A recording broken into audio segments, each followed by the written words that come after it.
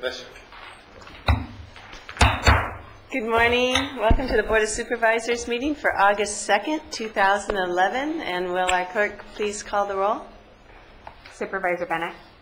Here. Supervisor Zaragoza. Here. Supervisor Long. Here. Supervisor Foy. Here. And Supervisor Parks. Here. Well, this morning we have for our moment of inspiration Abby Sunderland, a sailor and adventurer. Abby's been around the water and on boats since she was 6 months old. Since becoming a teenager, she has had her sights set on making history as the youngest person, male or female, to circumnavigate the world.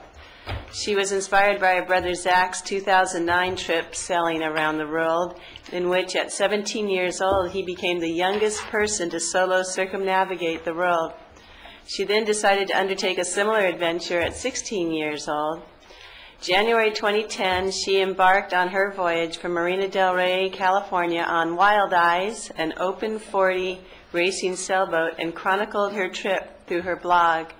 However, on June 10th, Wild Eyes was rolled 360 degrees by a massive wave. I heard it was a rogue wave, completely disabling her sailboat and ending her trip. Since then, she has been working to tell her story in a book called Unsinkable, a young woman's courageous battle on the high seas, and through a documentary. And Ms. Sunderland, please come up to the microphone. Thank you for being here this morning. I look forward to hearing from you. Hey, good morning. Thanks so much for having me here this morning. Well, when I was 13 years old, I had a dream, and it was a little bit crazy. I wanted to sail around the world. I wanted to be the youngest person to ever do it. Of course, at 13, I wasn't quite ready, and neither were my parents quite ready for it all. So 3 years later, I finally had a boat, a sponsor, my parents were willing to let me do this, and I was headed out to live a dream that the whole entire world pretty much deemed impossible. I was headed out to do this thing I dreamed of for so long, and I was finally getting a chance, and not many people do. 10 days into the trip, people all around the world had said, she won't make it a week out, she won't make it 10 days out. She's a little girl, there's no way she can do it. She's got this huge boat. And 10 days out, I was already having trouble. In fact, I was going to have to stop. I was going to have to pull into Cabo San Lucas.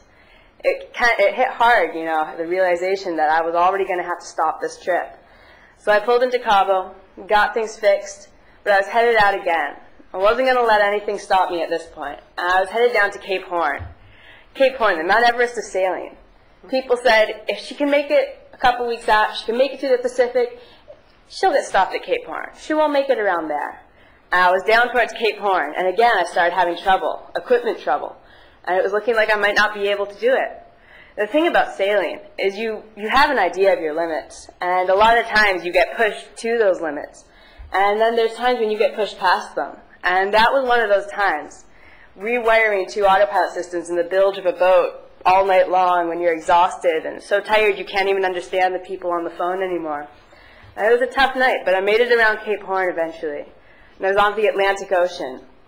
At this point, I was feeling pretty good about myself. I mean, I'd just gotten around Cape Horn, this thing that not many people sail around. Hardly anyone does it alone. And no 16-year-old had ever done it, and I had. I felt like I was finally starting to prove some of those critics wrong. You know, I was finally starting to prove myself, to them and to myself, really. I was on the Atlantic Ocean. Got through there with not a whole lot happening other than a few albatross flying into wind generators, flying fish and squid landing all over my boat, and catching a seagull on accident. Stopped fishing after that, had really bad fishing luck. But you know, things were going well through there, and then I was about 2 weeks away from Cape Town, South Africa, and things started looking down again. It was looking like I might have to stop, in fact. And after a little while, we realized that stopping was really the only responsible thing I could do. I had too many equipment problems, and if I headed out into a whole new ocean, the Indian Ocean, things could get a whole lot worse. I'd be too far away from land to pull in if I needed to. And so I was headed towards Cape Town. I had a good week where I knew I was headed there, and it was one of the hardest things ever, you know, knowing that you're headed towards land. I'd planned this trip to be nonstop. I'd planned to sail around the world 6 months straight without ever stopping. And here I was stopping. It was taking away the nonstop part of my record. I'd gotten so wrapped up in chasing a record because all the people in the world I was letting them influence me too much. And here I was all of a sudden, the record wasn't going to be there anymore. But that wasn't going to stop me. I was going to keep going. I knew I was going to keep going. There's no way you can give up when you get a chance like this, a once-in-a-lifetime chance. And so I pulled into Cape Town, and I realized how hard it is to walk after spending 3 months at sea, and how hard it is to talk after spending 3 months without talking a whole lot. In fact, it's really hard. I had friends who had to hang on to my shoulders when I walked around because I'd occasionally slip or trip, and I was tripping upstairs and downstairs, and it was really funny, actually. But 2 weeks at Cape Town, I could walk in a straight line, I could carry on a full conversation that not only I could understand, but so could everyone else, and it was time to head out again. And that was one of the hardest things I'd ever done, you know. I'd always been a shy girl, always quiet. I was never anything special, just a normal 16-year-old girl. I'd never really been a people person until spending 3 months without them. Then all of a sudden, I couldn't get enough of people. And after 2 weeks, I was having to leave them again. And I knew just that much better what I was getting myself into when I headed out back onto the ocean. I was going to spend 3 more months without talking to people, without walking on dry land.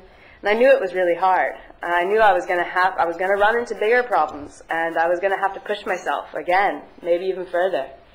But leaving Cape Town, I had no idea what was waiting for me just 2 weeks out. I had no idea quite how far I'd have to push myself when I left Cape Town. And a week and a half out, I started having a hard time, getting hit by storm after storm. And when you're down south, these storms roll through hard and fast, and it was taking a toll on the boat. A storm would hit during the day, and I'd have to just hang on, and then at night, I'd have to stay up all night, just pulling the boat back together, trying to fix things, trying to get it in order for the next day, because there was another storm coming. And so about 5 days like this, and then the 6th day, I got hit by the worst storm I'd ever seen. There were 30-foot waves and 60-knot winds, so I mean, a 30-foot wave, that's like the size of a 3-story building. And 60 knots of wind, that's like sticking your head out of the car window on the freeway. And it was pretty fun. I mean, my boat's designed like a surfboard, so you get in these big rollers, and it surfs, and it's as addicting as surfing. And it was designed for that type of weather, so it was handling it well. Now, later on in the day, things started to calm down. I'd had a rough day. My boat was knocked down 4 times. I had sails that were shredded. My radar got torn off the mast. My engine got soaked.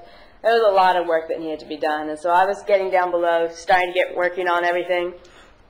And all of a sudden, you know, it's dark out. All of a sudden, didn't hear anything, see anything coming. The whole boat's just picked up and thrown.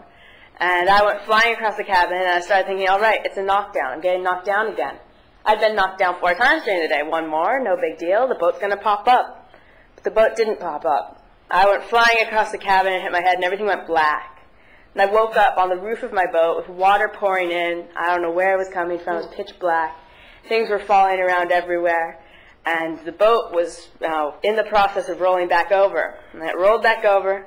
I'd just been hit by a rogue wave. Now, nobody's exactly sure what causes them. Sometimes it's 2 big waves that come together. Sometimes it's just one wave that's had a long time to work its way up. But the wave that hit me was anywhere from 60 to 100 feet. And when you get hit by a 60 to 100-foot wave, bad things happen. And especially when you're in the exact middle of the Indian Ocean. 2,000 miles from South Africa, 2,000 miles from Australia. The 2 places with major search and rescue stations. So needless to say, I was in one of those spots where sailors look on a map before they leave and go, right there, everything's got to go right. Nothing can go wrong there. That's where it all gone wrong. And so I went outside, got outside, checked out what was going on there. My mast was gone. My boom was snapped in half. My tiller was snapped. My engine was soaked. The boat was a disaster. Looked like it had just been rolled. I mean, that's what happens when you tip a boat upside down. It just turns into a mess. And I was in a bad spot. And I jumped back down below. I had a satellite phone. I could talk to my parents. I could call somebody. I could let them know what had happened. I wasn't going to have to start off a search and rescue mission. I got downstairs. I found my phone. It was under 1.5 feet of water in my bilge. The phone was ruined. I wasn't going to be able to call home. And I started thinking, all right, what do I do now? I'm stranded in the middle of nowhere. And the next thing you do is you set off your EPIRB. I didn't want to have to do that. I pulled my EPIRB off the wall, sat down with it, I was holding it there, and there's a warning sticker on the back. It says not to set off unless you're in a real emergency. And so I started to think to myself, you know what? I'm not exactly dead yet. I mean, things could be worse. I'm fine, the boat's floating. Maybe I'll drift to land in a few days. Do I really need to set this off? And eventually common sense went out, and I pushed the button. And, pushing the button, it doesn't seem like a big deal. I mean, yeah, I needed to be rescued. I was in a bad place. But at the same time, pushing that button, it was ending my trip, my entire dream. It was ending so much more than that. It was ending the dream and the trip of so many other people. All the people who had followed me, all the people who had worked so hard to pull it off and to help me along on this. And there I was ending it out there. Just a matter of days, the entire, years and years of preparation was just gone. And so I spent 24 hours in the boat. I crawled up in the front compartment, the last dry place on the boat. And the next morning, a plane flew over. I was amazed to see that out there. They were most definitely looking for me. I mean, I was a little bit shocked at first. Started thinking maybe sightseeing passengers or something, but no, they were looking for me.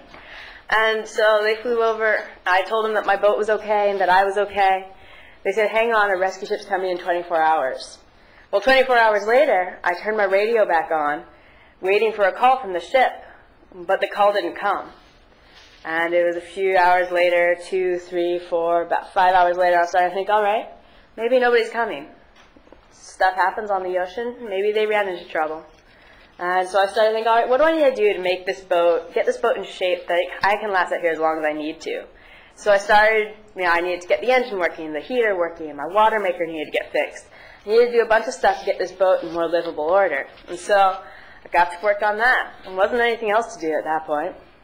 And so I was down below, and I looked outside, and all of a sudden I see this giant ship filling up my window. And I jumped outside, and there was this massive 150-foot fishing ship literally 2 feet away from my boat. They got so close, I was beginning to freak out thinking they were going to scratch the paint. But I decided not to worry about the paint and just be happy that somebody had come to pick me up. And so, I took a while. They lowered the dinghy into the water. I got over to their ship thinking, how am I going to go from this tiny little dinghy way down here to this giant ship way up there?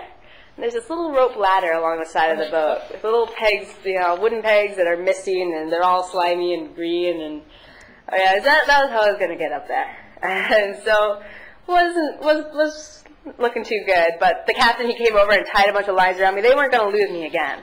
Tied a bunch of lines around me, and right as I was about to hop on the front of the boat and jump onto the ladder, this big swell lifted the dinghy up, and the big boat was on the other side, so we came right about level. And all the guys on the boat just picked me up and put me on board.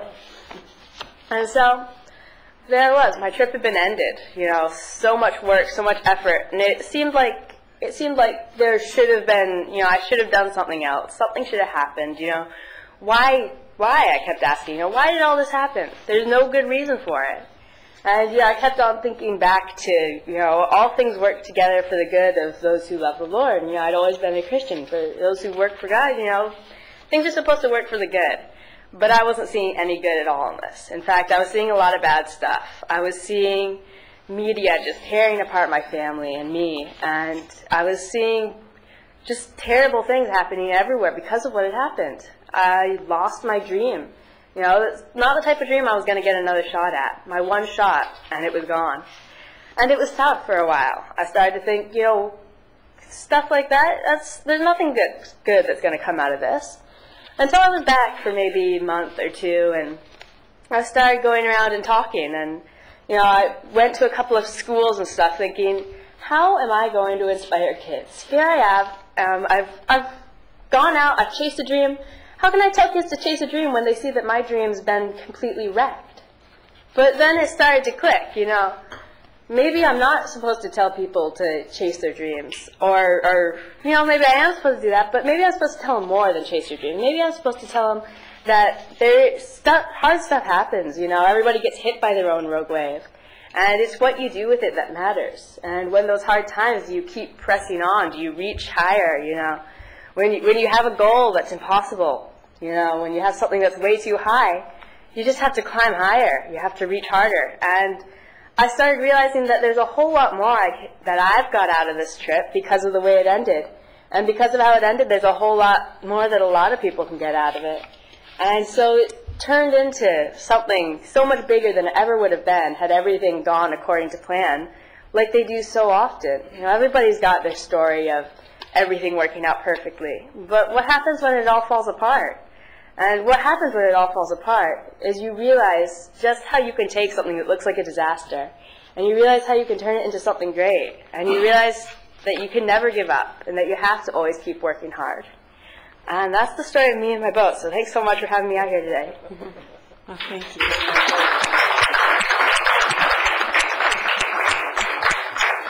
Thank you so much for coming, and it is quite inspiring, and your courage in doing this trip and then being able to find that it really led you to a very good place to be able to help others today. So thank you very much for your inspiration. Yeah, thank you. And with that then, Say something. Supervisor I just, Floyd? you know, you are very inspiring, and the courage to go and do something and to take a dream and go do it. You know, it's not only that maybe I didn't complete what I wanted to do, but to inspire yourself and to inspire others just to go try. I think I'd rather have a life of things I tried than not trying at all. Definitely. So congratulations on doing it. It was great. Thanks so much. Okay, thank you. Mr. Powers? Well, I was just going to let you know that you've certainly inspired us up here this morning, but there's also lots and lots of people watching the streaming online, so you're getting to a lot of people. Madam Chair, I just want to thank you, too, for a 16-year-old. You're very, very, very, very brave, you know, to be out there sailing around the world and that little tiny boat and with the 3-story foot-high waves. It's just scary as anything. But I want to commend you for your bravery and also for your sharing. Thank you so much. I just want to mention, you've become a very effective speaker, and that is one of those sort of unintended things that you probably weren't thinking about when you were launching Terrified of public sailing around the speaking. world. My biggest fear. And so now, so look at all of the growth, and so to the extent that you can inspire other young people, and your speaking ability is now going to help you do that. So I sure hope you pass this on to lots of other young people in Ventura County. Thank you very much. Thank you, Ms. Sunderland, and I know for sure we're going to be hearing more about you. Good luck in your future adventures. All right, thanks a lot. Thank you. And Supervisor Bennett, would you like to lead us in the Pledge of Allegiance? I pledge allegiance to the flag of the United States of America and to the republic for which it stands, one nation, under God, indivisible, with liberty and justice for all.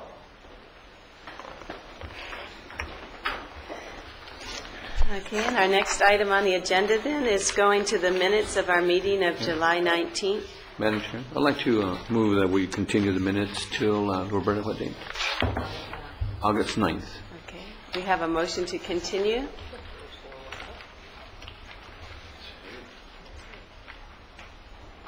And a second from Supervisor Bennett. If we could all please vote.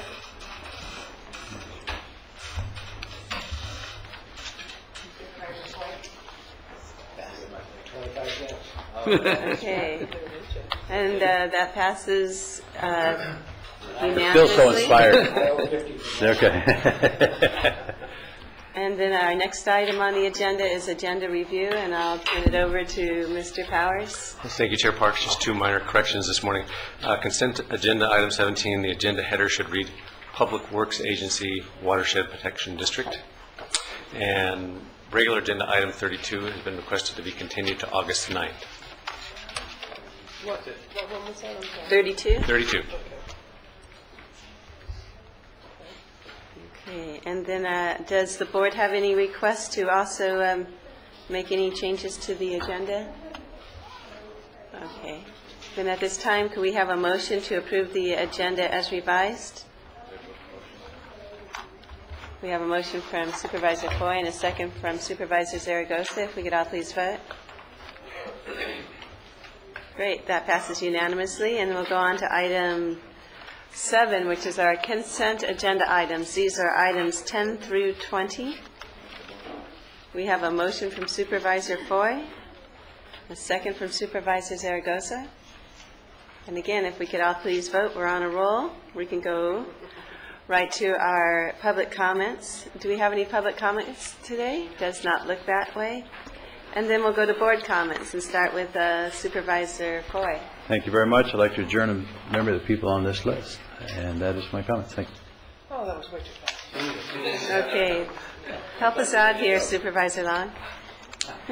Yes, good morning. All right, I'm going to start out with a couple things. First, a sales pitch. I'm in walking again this year for the Making Strides, and it's Saturday, August 13th. and I'm on a team called the Pinkettes and the Striders, and here's your little brochure on it. If you'd like to support me, I'd like your support. It benefits, of course, making more birthdays for American Cancer Society. It's at the Harbor Cove Beach. It's a 5K walk, and it's great fun. And please support and join the team if you wish. You can go online and join us. And another one related to the American Cancer Society, they are busy. They're busy doing good things, and that is the this Sunday, August 8th, from 3 to 8 p.m. at the Mullen Auto Museum in Oxnard is the Bugatti Gala Ball for the American Cancer Society. And if you haven't had a chance to go to this museum, the Bugatti, of course, is a world-known automobile that's worth millions of dollars, and they have this entire museum is full of automobiles, collector's items, and it's just a beautiful venue. This is just an early afternoon, 3 to 8 event, and it also benefits the American Cancer Society. So if you're interested in that, I can point you in the right direction. And I'm not going to mention that. Oh, yes, are you Okay. going to? No, yeah, I am. After the fairgrounds, well, the fair kicks off Wednesday, Yeah, August 2nd. Tomorrow. tomorrow. But on Saturday, August 6th, is the fair parade. And following that, if you get a chance, there's celebrating the grand opening of our new community cat room, Miller's Kitty Cottage, at our own Ventura County Animal Services out at the animal shelter out on our airport property. And it starts at 11 o'clock, and it should be great fun to see the final results of that cat cottage, the kitty cottage, and I plan to go, and I don't pet cats because I'm allergic to them, but I love looking at them and hearing their meows. I have a list to adjourn in memory of here, two folks from the Camarillo community, and just a congratulatory, an appreciation, and a thank you to Claire Hope and the volunteer group, which is hundreds of volunteers. Claire is the founder and chairperson for the Ventura County Stand Down. And the 19th annual Stand Down took place this last week, and I'm sure you've all read about it in the paper. I attended the kickoff for it. Next year is going to be the 20th, so it really will be a big event, and I've committed to her to help with it. And I just bring it up because, one, it's always very successful. They do a tremendous hand up to help veterans who are homeless and helping them to identify what services they qualify for, what their needs may be, giving them 1-day respite, 2-day respites, and it's been just an amazing volunteer-driven program.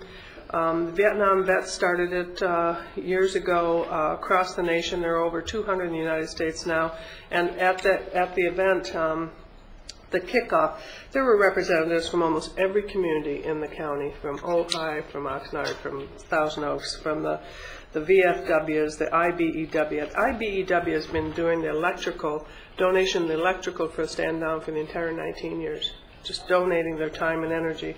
Patagonia, blankets every year. Pleasant Valley Lions Club provides lunch. The Ventura Elks Lodge in Oxnard, Thousand Oaks, and Simi Valley, they all contribute different things to it. Flags, food, clothes, shoes. It's just an amazing event. And next year, I would invite all of us to participate and support Claire Hope and her tremendous work she does, again, with this and celebrating and appreciating our veterans. And our veterans who are probably at the lowest point in their life when they're homeless, so it's a good event. And that wraps up my comments. Thank you. Supervisor Zaragoza. Yeah, Madam Chair, I'd like to adjourn the memory of those folks on this list. And also on Wednesday, I had the opportunity to attend the welcoming committee ceremonies for the Oxnard Sister City at Plaza Park. This is a Sister City celebration interaction has been going on between the city of Occotan and Oxnard for about 47 years.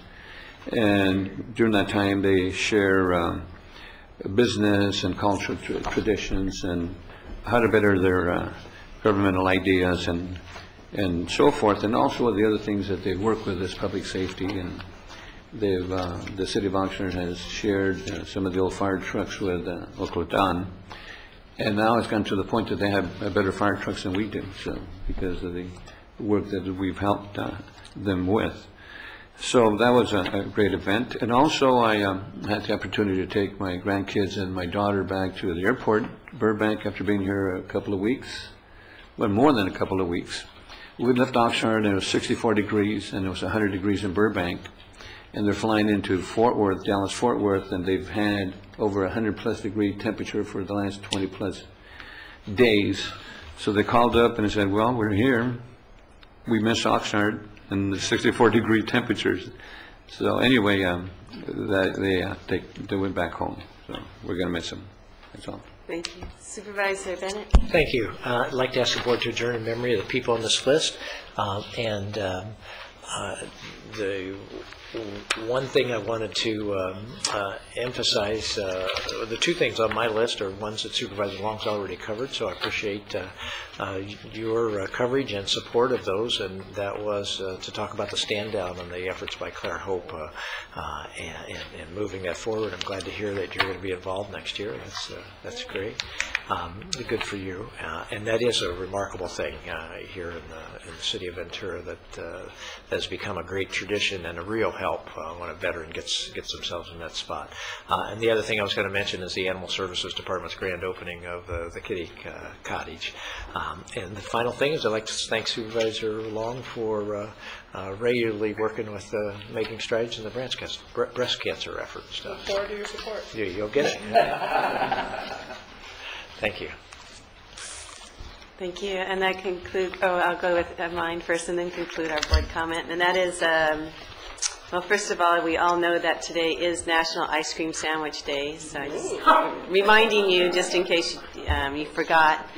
And also, this day in history, 1776, members of Congress affixed their signatures to an enlarged copy of the Declaration of Independence.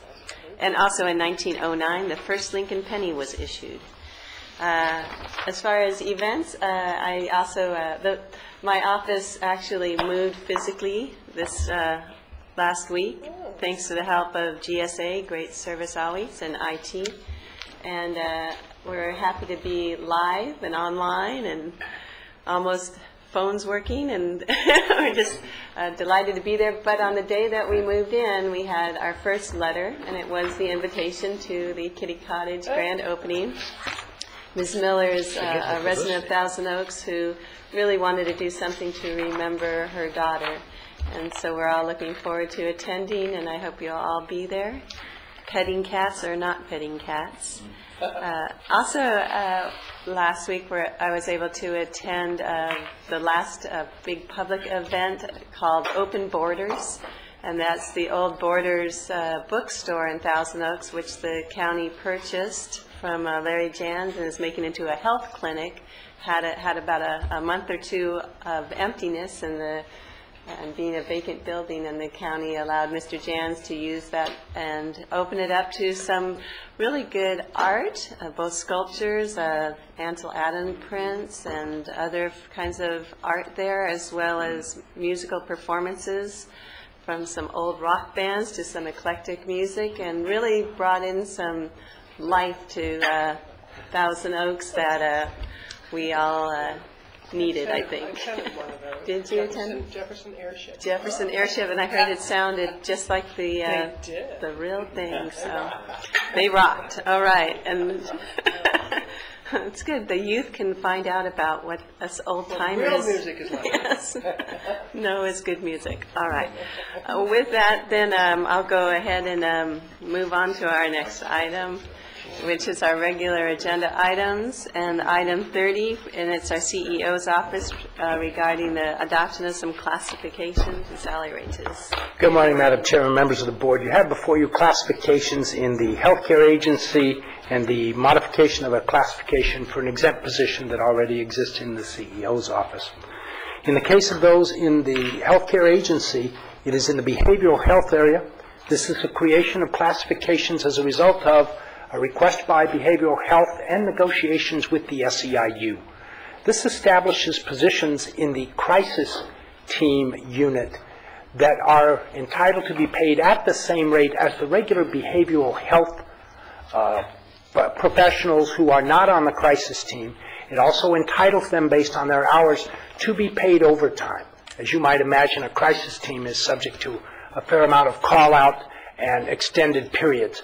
We would be in a position otherwise that it would be a career difficult choice for someone to decide to leave regular behavioral health and go to the crisis team when they're no longer entitled to overtime and yet subject to even more of the same call-out.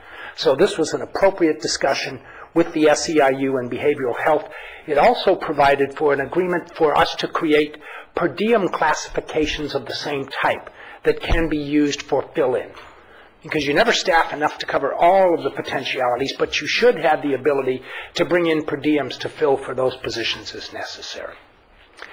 The other is a modification in the position of the executive assistant in the CEO's office that takes that position from non-exempt to from exempt to non-exempt. That would indicate that individuals in that position, just as the 17 other executive secretaries, are entitled during those long hours to be paid overtime rather than granted administrative leave. So they would be paid for hours worked. And that's the last change that we made, and that would be, now there would be 18 of the executive assistants out of 27 who are in that category. Thank you. That brings them all in then, right? Good. We're working on it. Are there any questions or a motion? No, I think that's good. I think we'll bring that in there. Good. Thank you, John. It's good to see you again. Haven't seen you here for a while. They keep me locked up. By the way, I would like to thank Melanie Roy and the SEIU for sitting down and working that issue out on the crisis team. Nothing got delayed, no services got disrupted, but everybody sat down and talked their way through it, and we're fortunate that they've got that kind of relationship. Okay, we have a motion from Supervisor Foy, a second from Supervisor Long. If we could all please vote.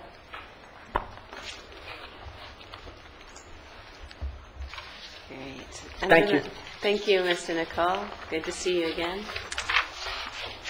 Our next item is item 31, and this is regarding a different kind of surcharge fee at the Simi Valley landfill. Good morning, Chair Parks, members of the board, Mr. Powers, Reddy Pacala with the Water and Sanitation Department of the Public Works Agency. This item, as you said, Supervisor Parks, is for an annual adjustment to the county surcharge fee at the Simi Valley landfill for calendar year 2012.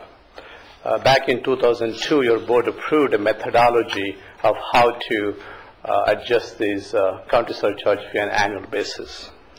The methodology includes preparation of what we call a market rate area study, MARS, for 29 landfills, stretching from San Diego to Paso Robles along the coastline and Coalinga to the north. And our staff within IWMD prepared 2011 MARS report. Based on this MARS report, we are recommending increasing the county surcharge fee by 3.14% from the current $2.55 per ton to $2.63 per ton. And if this fee will be applicable to both in-county and out-of-county material that's brought to the Simi Valley landfill. We are estimating that it will generate approximately $2.6 million for calendar year 2012.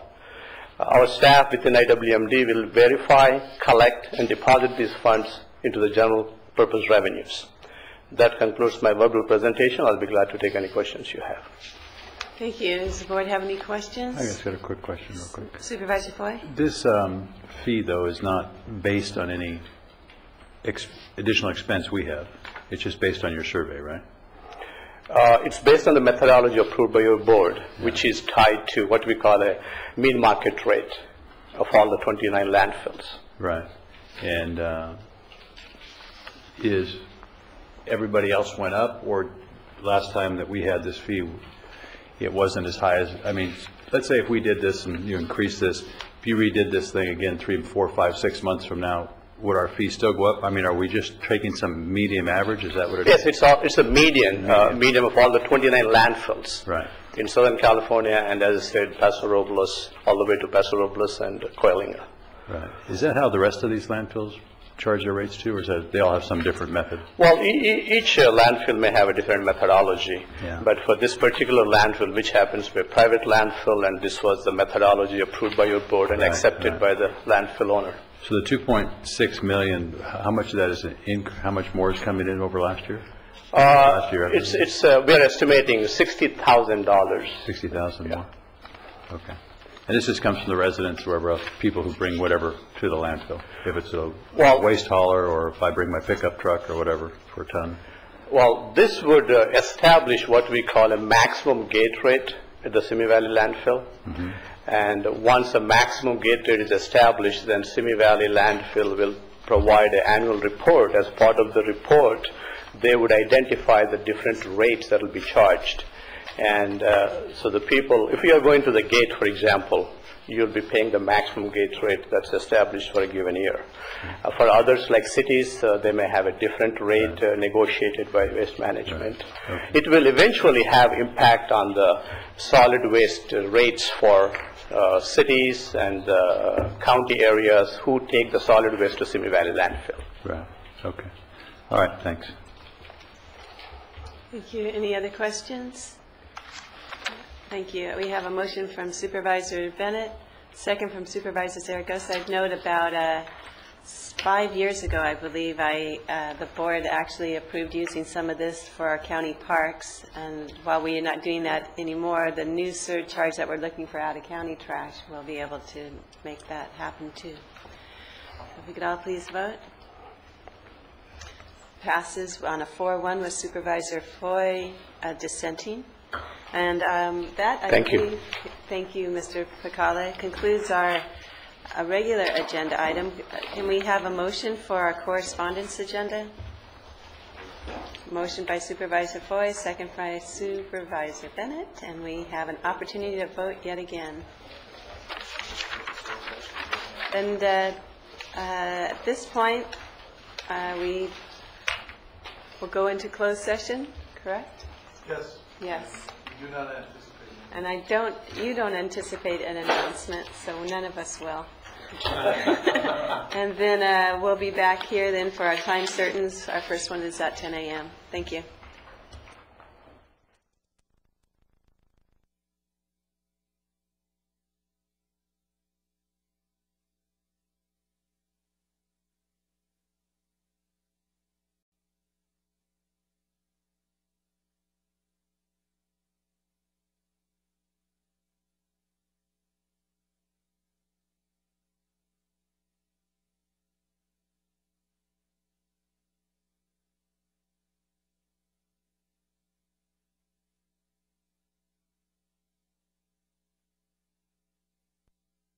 I don't want to hit the gavel. I might make babies cry or something. Crying babies. The resolution on this. Hi, good morning, everybody.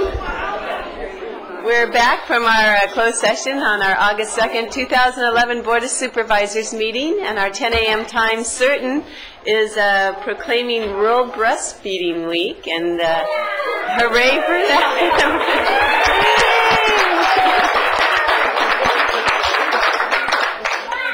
Having been a breastfeeding mother for at least 4 kids, and being able to enjoy the benefits of prolactin and actually a little bit of birth control and health. And I am very happy for all of you, and most particularly for your children who are benefiting and probably will receive those benefits throughout their lives as a result of the good nutrition they're getting early on. I'll go ahead and read this resolution and then come down there and present it. So the resolution is, I guess I'm giving it to Dr. Ochard, so I'll come down there, and also Patty Zaw. It says, whereas the people of Ventura County are deserving of good health, and whereas all available knowledge indicates that human milk optimally enhances the growth, development, and well-being of the infant by providing the best possible nutrition, protection against infection and allergies, and the promotion of maternal and infant bonding. And whereas breastfeeding promotes healthier mothers and benefits society through lower health care costs for infants, a healthier workforce, stronger family bonds, and less waste. And whereas breastfeeding is economical and environmentally friendly, providing its benefits at little or no cost. And whereas breastfeeding is recognized by major medical organizations such as the American Academy of Pediatrics, the American College of Obstetricians and Gynecologists, the American Academy of Family Physicians, the American Dietetic Association, the National Association of WIC Directors, UNICEF, and WHO, as the preferred method of infant feeding and support breastfeeding throughout the early years of life.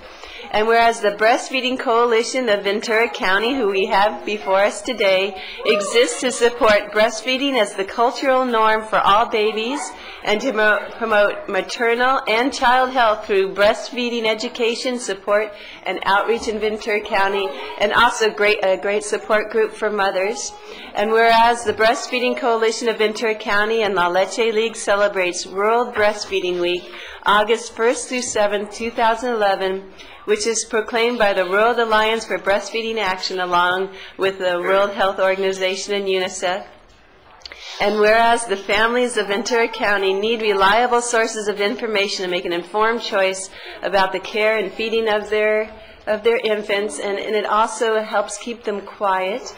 Now, therefore, be it resolved that the Ventura County Board of Supervisors does hereby proclaim August 1st through 7th, 2011 as World Breastfeeding Week. It's the only way I could talk on the phone. And with special emphasis on breastfeeding promotion, urges all citizens to seek reliable nutrition information and to support breastfeeding as a high priority for healthier babies in Ventura County. So I'll come down there and present this. I also know one of my staff is here on her day off to support you all, so with her little 13-month-old. I might mention also that our county does have a lactation room if anyone needs it up on the 4th floor.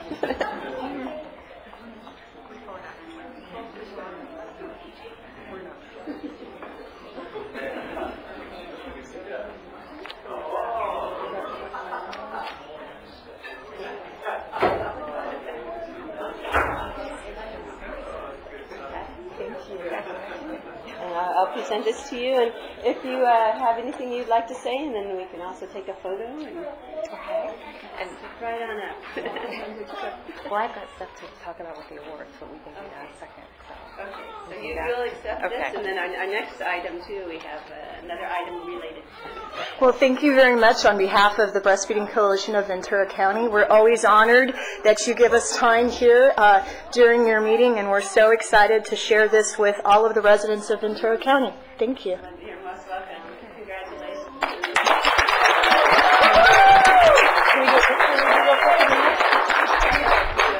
Take a photo. We'll get a photo.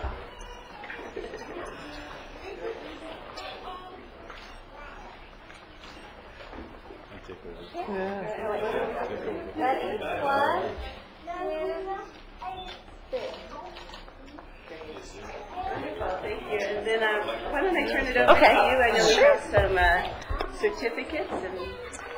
Yes. Good morning. My name is Patty Zoll, and I'm the co-chair with the Breastfeeding Coalition, co-chair for the awards. Dr. Patty Ochard is our chair for this year and has been doing a fabulous job. As Supervisor Parks talked about what the goals and objectives are of the Breastfeeding Coalition, I don't need to go back over that, but I do have to say that I'm only one little spoke in this wonderful wheel of women that make this group happen. We all put in time, extra time on weekends and doing functions and doing outreach and coming up with fabulous ideas.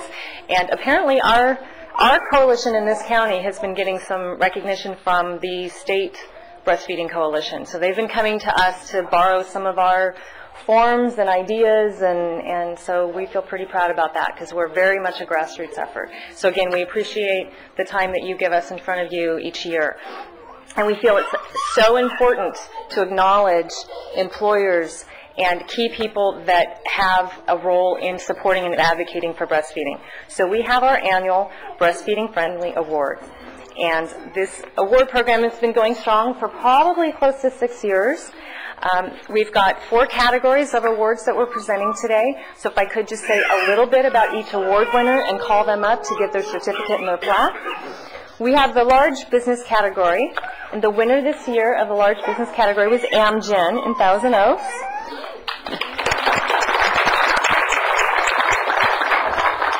Caitlin Maloney is the employee that nominated Amgen. That Amgen is her employer. And part of the information that Caitlin provided to us about Amgen is that they provide several private lactation rooms with refrigerators and padded rocking chairs for on-site employees. Amgen is noted for implementing a work-from-home program that allows Caitlin to breastfeed on demand at home. And actually her quote is, "My manager has been very supportive of my flexible work situation, which allows me to continue providing my daughter with the best possible start to life. As a result, I feel more loyalty to Amgen than ever and will work very hard to maintain a lifelong career with them." And so Caitlin's actually going to accept the award for Amgen today. She's going to come up with her beautiful baby.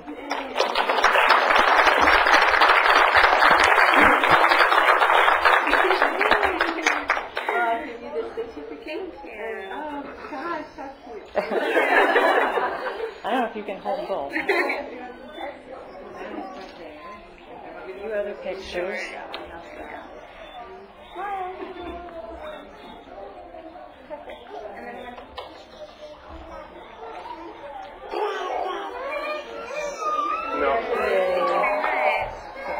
For you. Thank you.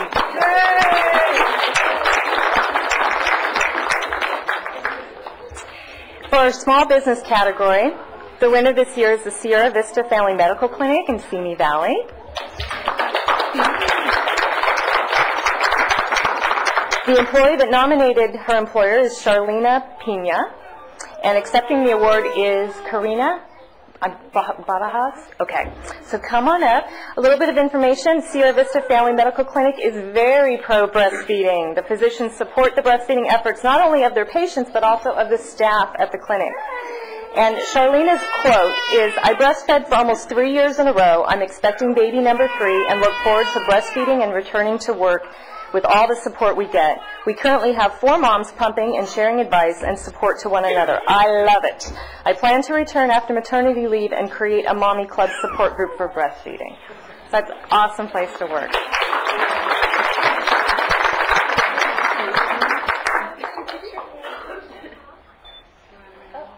Ready? Smile. Thank you. Thank you.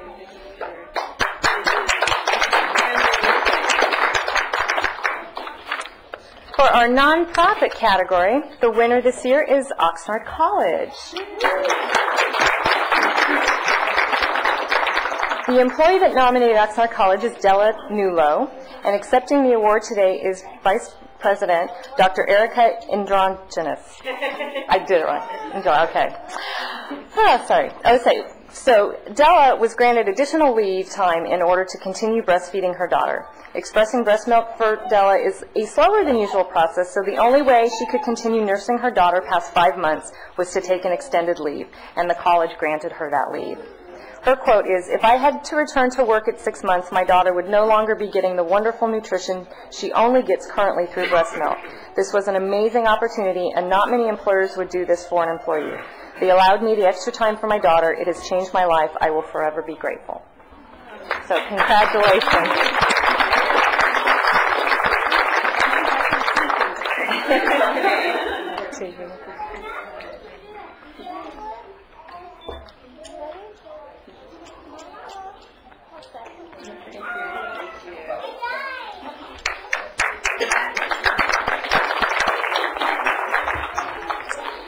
Okay, and our last award winner is in the category of physician.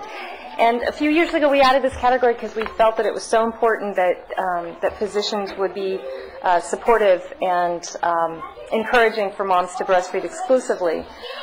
The winner this year in the physician category is our very own Dr. Patty Otchard.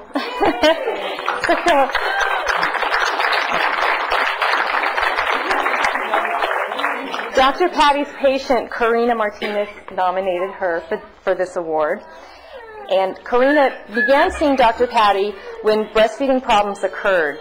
Dr. Patty supported Karina, taught her skills so she could continue to breastfeed exclusively, even when her son was diagnosed with a food allergy that no elimination diet cured. Karina's quote is, "The biggest support was her advice and all the answers I received to my weekly questions. I felt like we were a team. Dr. Patty looked at many of my specific questions and called me back with answers immediately.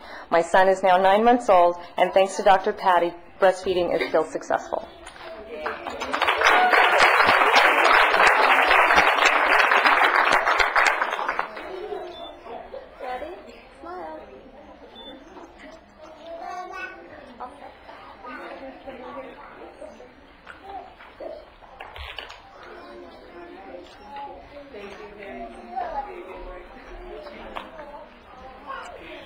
Well, that concludes our awards. Okay, would you dare try to put all the babies and moms together in one big photo? It could be fun. Would you all like to try to get in one photo? There's a lot of us. You just have them in arms and come on down? You want to bring your babies in? All right, let's go for it. Big old baby photo. How about that? Someone standing up there going this way. So Camera's back there. all right. And facing. If you have a camera and want to take a photo, you can go back there and we'll take a picture of us looking this way.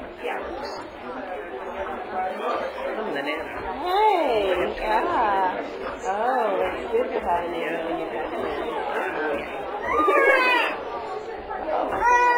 So we're all going to face this way and have a camera taking it from this way. Oh, there's our photographer right there.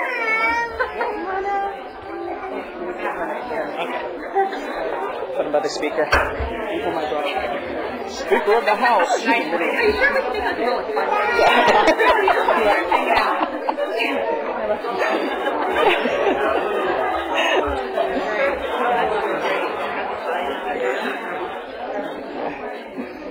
Okay, so we're all the people between the seats in here and then the line.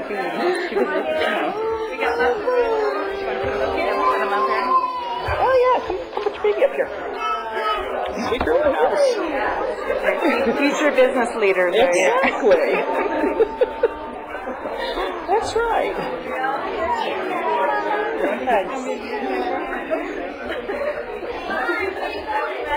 Now don't touch.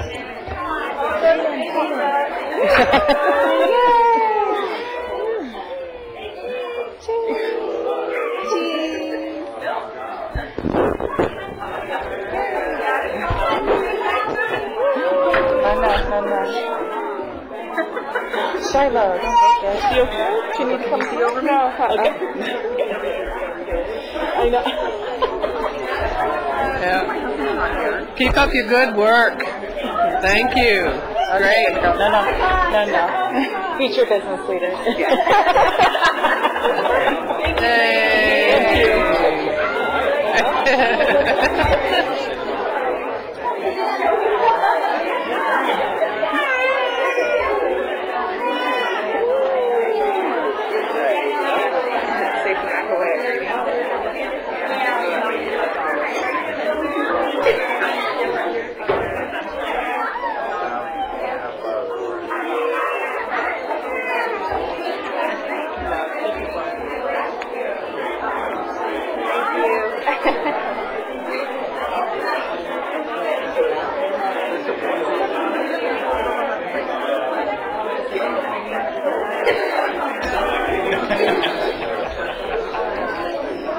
Chance to clear the room here.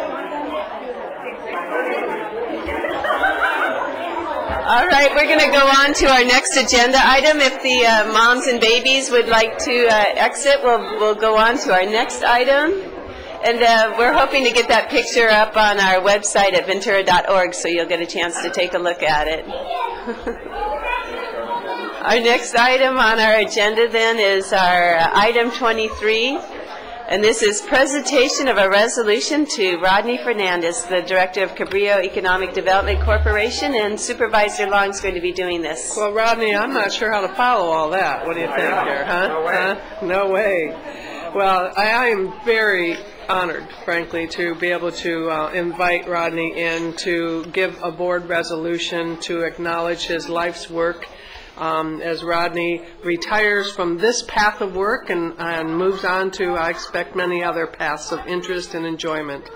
And invite certainly Rodney to come up, and we'll acknowledge who's here with us. I'm going to read the highlights. Obviously, there's 37 years of experience in the community development field, and I think most of us know of Rodney and of the great work of Cabrillo. But 30 outstanding years as the founder and the executive director of Cabrillo Economic Development, which has become the largest community development corporation in Ventura County. Rodney's leadership and vision built the grassroots organization Cabrillo Improvement Association, which grew to become Cabrillo Economic Development, that served our county, Santa Barbara, and adjacent areas in Los Angeles County. And under his tenure as the executive director, Rodney's developed and constructed 34 projects, totaling 1,600 affordable rental and ownership homes. Yay!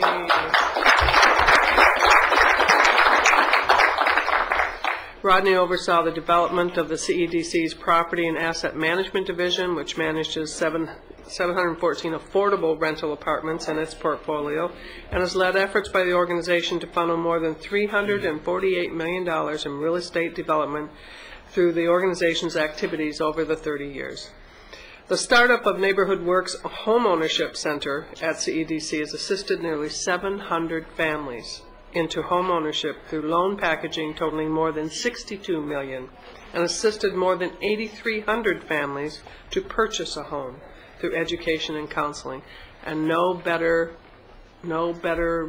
thing to do than to help someone get into a home that they can both afford and manage and love and raise a family. CEDC is recognized as an exemplary member of the Neighborhood Works America Network, the country's leader in affordable housing and community development, all of this under Rodney's direction. Rodney's vision and commitment guided CEDC to use its resources to provide foreclosure prevention counseling to more than 2,500 families. He was instrumental in starting the first ever Ventura County Housing Trust Fund, with contributions nearing $1 million, which will make more affordable homes available for working families, seniors, and individuals with special needs. Rodney has been recognized at the local, state, and national level with numerous accolades and awards for his expertise in community development, organizational development, and executive leadership, such as the Alice McGrath Warrior for Justice Award from the Ventura County Mexican American Bar Association, Pacific Coast Business Times Who's Who in Education and Civic Leadership, KCET Union Bank of California Hispanic Heritage Local Hero of the Year Award, and many other exemplary. But I think those things that really matter most to Rodney, knowing Rodney, are those personal thank yous he gets from the families who move in and have a place finally that provides them more than just shelter, more than just safety, but a home for them and their families. I looked for some of the prior accolades and celebrations of the good work of CEDC, and came across a letter from Marcela Cervantes, who lives in Paseo del Rio River Park with her husband and 3 daughters. And it was a special thank you to Rodney for thinking of us, as she said, and making our lives extremely happy, for making the lives of our children better. We're privileged to live here. We feel very safe. Now we have access to programs on site which are very educational for our children and for ourselves. My 6-year-old Amanda was struggling in school and looking at repeating the 1st grade, but then I sent her to the homework club every day here at the housing, at the home center where they live. And Maria worked with her and helped her, and she helped Amanda pass into 2nd grade with that homework support. So it's the programs, it's the services that are offered and connected and integrated into all of the housing development that Cabrillo does. It supports the family, and it certainly is a investment both in our current folks who need homes, but investment in generations who will know that they're supported by their community and know that that they're loved and embraced by people who care about them. And Rodney, you have been that care giver, that care supporter, that person who knows the importance of providing that kind of a home to people who are in need in our county. So 37 years, 30 years on the home development side. I invite you up. I know that you want to share some words with us. And I know there are others here who would like to speak also, and invite them up. Madam Chair, before Ronnie says a couple of words, I just want to echo what the supervisor said. And I've had the pleasure of working with Ronnie for years and years, especially when I was in the city of Oxnard. You had numerous projects like Simmons Street and Meaden Street. And I remember going to one of those homes, as was mentioned, that this one family was really proud of having their own home, and your staff and you provided that effort. And you're working on the Gonzales Road project now, too, that I think is going to help many, many people. And the River Park, I was there for the ribbon cutting ceremonies, and it was mentioned in the resolution that they have a little section there for the kids to do their homework and for families to gather and so forth.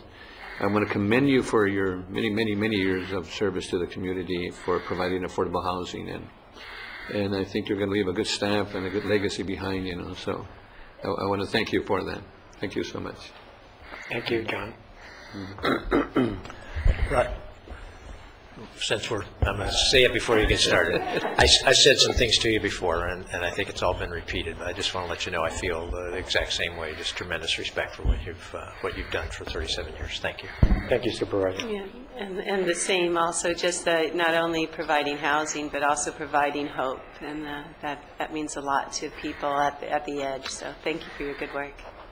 Thank you. I think hope is the good word, and I think you have a lot to be proud of. So thank you. All right, thank you, Supervisor. Well, I'm taking a deep breath here because I need to, and your kind remarks caused me to take a deep breath. Thank you very much. I really appreciate it. It's very humbling, and it's also very appropriate that we are here together because, in fact, my ability to be of service to this community and our company's ability to be of service started with the county. I want to give you just a little bit of a history here. So I grew up in Los Angeles and was able to go to college and went to work for the redevelopment agency. And I stumbled onto this wonderful place when I was in college because I used to backpack quite a bit in the local mountains, particularly Santa Paula Creek. And I fell in love with Santa Paula. And I decided when I was working in the redevelopment agency, because of my asthma, I've been looking to get out of L.A. for some time, and I said, well, Santa Paula's it. And so then the next thing is you got to get a job, right? And so I got turned down quite a bit. But lo and behold, Johnny Johnston, the famous Johnny Johnson, hired me in 1974 when he was the director of the Support Services Agency to be his administrative assistant, and that started my career here in the county. The next year, the county had a budget crisis, and they moved to consolidate some commissions, and one of the commissions that was left standing was the Human Relations Commission. And they needed somebody to help that commission move forward. So I applied for the job, and lo and behold, Supervisor Maggie Erickson Kildee was the chair of that board, who, along with Gerard Kapusik, hired me to take on that post. And that was really important for me personally because when I left L.A., I knew I wanted to stay in the field of community development, but you don't know how these things evolve, right? And so here I was able to begin working with the community again. And through that, in 1975, the Cabrillo Village crisis erupted, and the leaders there came to the Human Relations Commission asking for help, and there I was, and there we were. The county was very, very supportive, both at the Board of Supervisor level and at the staff level, and I think most importantly at the spiritual level, because that was such a tremendous undertaking that they were committed to do, which was to take responsibility for their own community, but they realized they needed partners in order to do that. And so here we were. So here's my fondest memory. It happened right here in this chamber. In the 80s, based on the experience, the success of Cabrillo Village, Rancho Sespe found itself in another crisis in 1979. And the county in 1981 asked the new CEDC startup, which the county provided startup funds to take on this task. And it was a pretty big task. The growers had basically evicted people from the camp that looked like another Cabrillo Village. They bought off many, many families, but about 100 families remained and stuck it out. And so we went through a lot of planning and a lot of searching for a new site, and finally found one out on the current 126, and ran the project through very carefully because we knew it was going to get appealed. And lo and behold, the Planning Commission turned it down.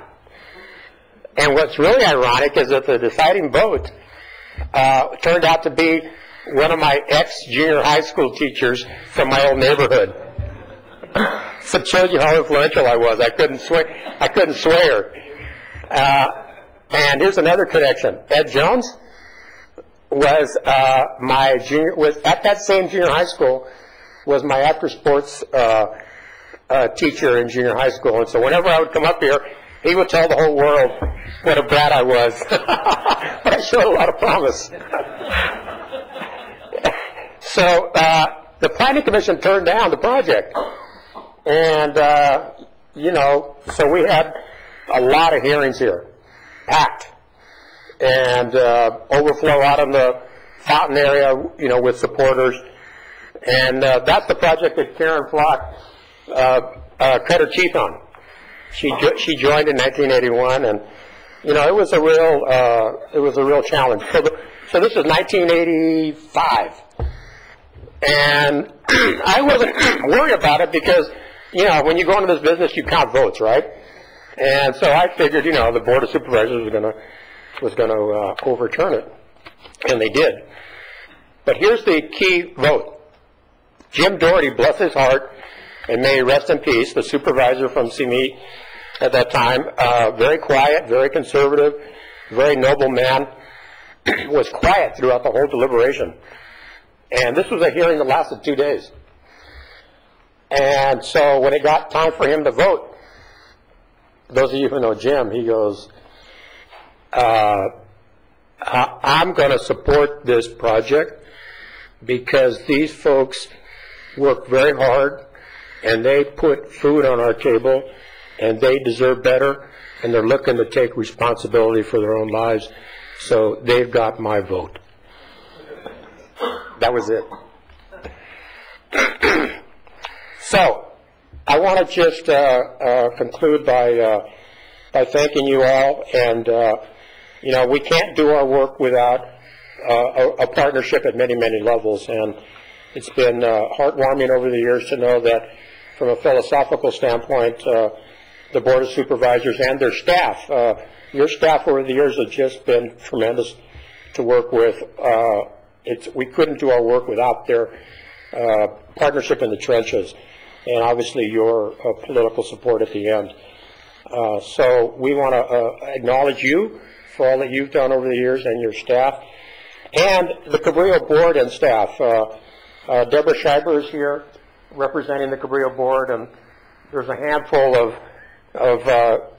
prominent Cabrillo staff, and I will note that there are 4 people in the room that go back to the 70s with this whole effort.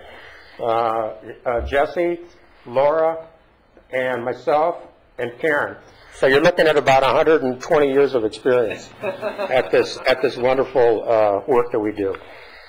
So without the board and the staff, I wouldn't be here in front of you, and it's because of them and because of their commitment to our work that CEDC is in great hands, and it's going to continue to do great things. Part of our effort over the years has been not only to serve the community, but to serve it with integrity. And I think that we've been able to do that. And because of that integrity, our ability to continue to be a partner with you all I feel very good is going to continue to last. So thank you all very much, and we'll see each other, I'm sure. Thank you.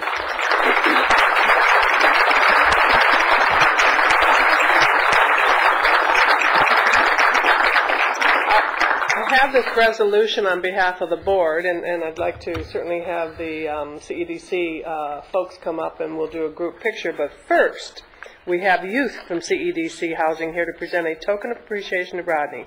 Anna Lopez, Bernice Reyes, Gisela Rodriguez, and Kenya Salcido. And they have a presentation. Sure. And please.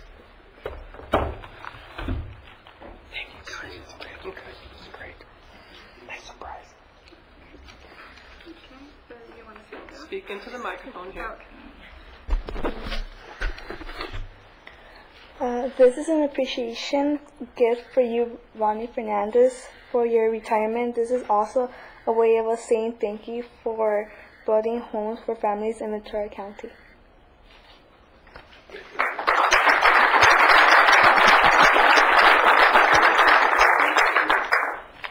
Villa Fernandez honors the legacy of the founder of Cabrillo Economic Development Corporation. With this archetype of a Cabrillo community, CEDC families would like to give back the gift of a beautiful and wholesome community to Rodney Fernandez.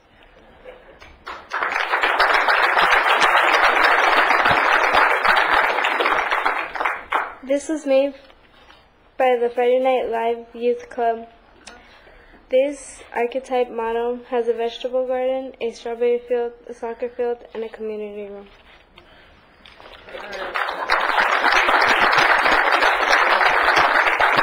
My name is Priscilla Cisneros. I work in the community building division, and I get to work with the youth groups that we're developing. And so Brady Rourke, who's the architect for Central Station, Fillmore Central Station, was the one that provided the model. And the youth took it upon themselves to decorate it and create a beautiful community garden, and then also, talk about the things they like to do in the community room and things like that. So with a lot of appreciation from the families to you, Rodney. Thank you. Thank you.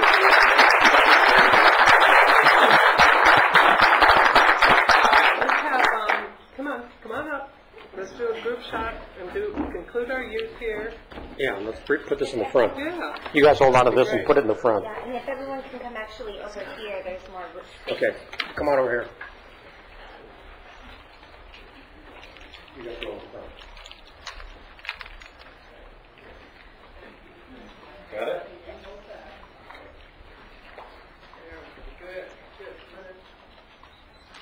Wait a minute, let me take this off of off of necessary.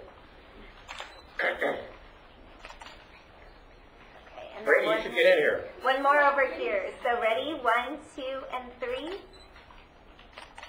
Great. Great job. Oh, this is wonderful. Great job. Very nice. Thank you. Rodney, thank you. Thank you, John. Legacy and so much.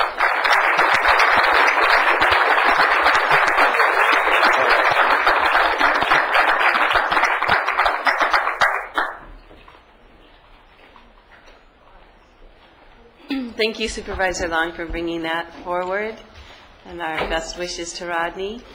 And our brings us to our 10:30 time certain item on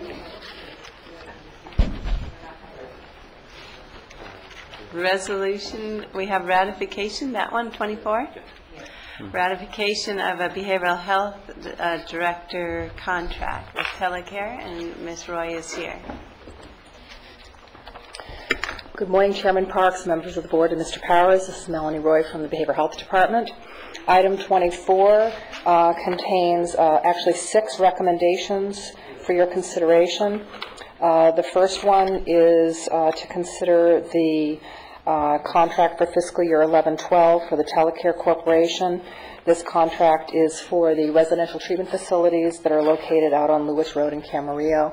There are 3 long-term social rehab facilities and 1 board and care facility. The rates, there are slight increases in the rates. The rates are based on actual costs. We settle the cost at the end of the year.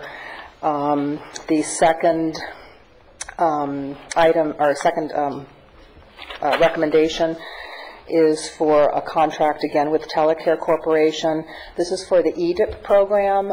This serves 25 to 30 youth between the ages of 18 to 25. These are individuals who are identified as having early signs of schizophrenia, and this is a early intervention program to mitigate the effects of that illness, intervene early, and change the trajectory of that illness to hopefully cause these individuals to have less symptoms, less side effects. Very important program. We're really excited about that one. Item 3 is our contract with Recovery Innovations. Recovery Innovations provides positions for peer support specialists and recovery coaches who work side by side with our clinicians in our MHSA programs. That item also contains a rent increase. They sublet space from us at the Williams Building, which allows them to co-locate with our Oxnard Adult Clinic. It's a great synergy. Clients can come in, they can get connected to RECA, participate in recovery classes, make connections, hopefully engage in their program. And there's a rent increase there because there's more rental space, and also some common space that was now included in their rent agreement with the county. The fourth recommendation is a recommendation for Idea Engineering. I've spoken about that project with you before. Idea Engineering provides the universal prevention strategies for our prevention and early intervention programs. One of the things that we're really working on with them is to decrease the stigma associated with mental illness. With 22 million people in the United States suffering from some form of mental illness, a lot of those individuals are between the ages of 18 to 25-year-old. It's that particular group in particular that does not seek help because of the stigma, even more so than individuals who are older. And, of course, intervening early really does change the course of the disease. And so it's very important that we get the word out there and help people understand that mental illness is a chronic disease, just like diabetes, and that there should be no shame in seeking treatment. So that's primarily one of the efforts that Idea Engineering is working on with us. Recommendation 5 is for the Ventura County Medical Resource Foundation, who acts as a fiscal intermediary for us in our programs for educational stipends. We have a number of programs, and there's about $216,000 in stipends that they help us manage. Recommendation 6 is for the California Institute of Mental Health, and that is the entity through which we contract that provides a lot of training to our department in evidence-based practice. It's been very important for us to make sure that when people come to our department for treatment that we are doing things for them that have data behind them, and we know that the types of interventions that we're providing are successful. So California Institute of Mental Health has done a significant amount of training for our clinicians and will continue to do so next year. Some of the increase in that contract is due to the fact that some of the training that we intended to do in fiscal year 10-11 is now going to either happen in 11-12 or will continue into an 11-12. So that's why there's part of the reason why there's an increase in that contract. If you have any questions. I know it's a long board letter. Thank you. Are there questions, Mr. Powers? Just a comment that the notion of prevention of serious mental illness, particularly those suffering from schizophrenia, is really a great sea change in approach, and hats off to Melanie and the department for really being out front on this issue. Thank you. And that EDIP program, that is not a residential program, is that correct? It's an intensive community-based program. It's an ACT model program where individuals receive really intensive case management, wraparound type services in the community and linkage to treatment and other supports. Thank you. Does the board have any other comments or questions on this? If not, can we please have a motion? Motion by Supervisor Zaragoza, second by Supervisor Bennett. And with that, if we could all please vote. Thank you, Ms. Roy. Thank you very much. And all of this is reviewed with outcomes and performance outcomes, and I think that will really help us to continue moving in the right direction. Our next item on the agenda is our 10:30 time certain, a presentation of a resolution honoring Kim Hawking for his 38 years service in the county. And I'll turn it over to Supervisor Zaragoza, but I'll get a second chance to comment. Yeah, Kim, if you'd like to come forward. I'd like to read this resolution from the Board of Supervisors. And I'd just like to share a little something that I got his resume. In his resume, if we were to put every single item that he's done here in his resume, I probably need 3 of his resolutions to share the good things that you've done for the community. So what I'm going to read does not really reflect all the good things that you've done, but I'm honored to read this resolution as we proceed. And this is a resolution from the Board of Supervisors honoring Kim Hawkins as he retires with 38 years of service to the County of Ventura. Whereas in 1970, Kim began his long career with the County of Ventura Planning Division. And whereas throughout the years of 1975 to 1985, Kim served as a manager and supervisor for various comprehensive countywide planning programs and residential permits. It was around this time that Kim began running a hobby that he has followed throughout his life. Whereas in 1985 through 1987, Kim was a senior administrative budget analyst for the Chief Administrator's Office, while also working as a position for LAFCO. In 1987, Kim began his yet another phase of his career. He returned to the Planning Division to do great work on a variety of projects. Whereas 24 years later, Kim is finally retiring, and Kim has run, well, I mentioned that he was a runner, over 40,000 miles in the last 32 years. That's a lot of miles. And has gone through about 100 pairs of running shoes. Now with more free time at hand. We foresee that he's going to have many, many more miles to run, and also more pairs of shoes to wear, and we commend you for that.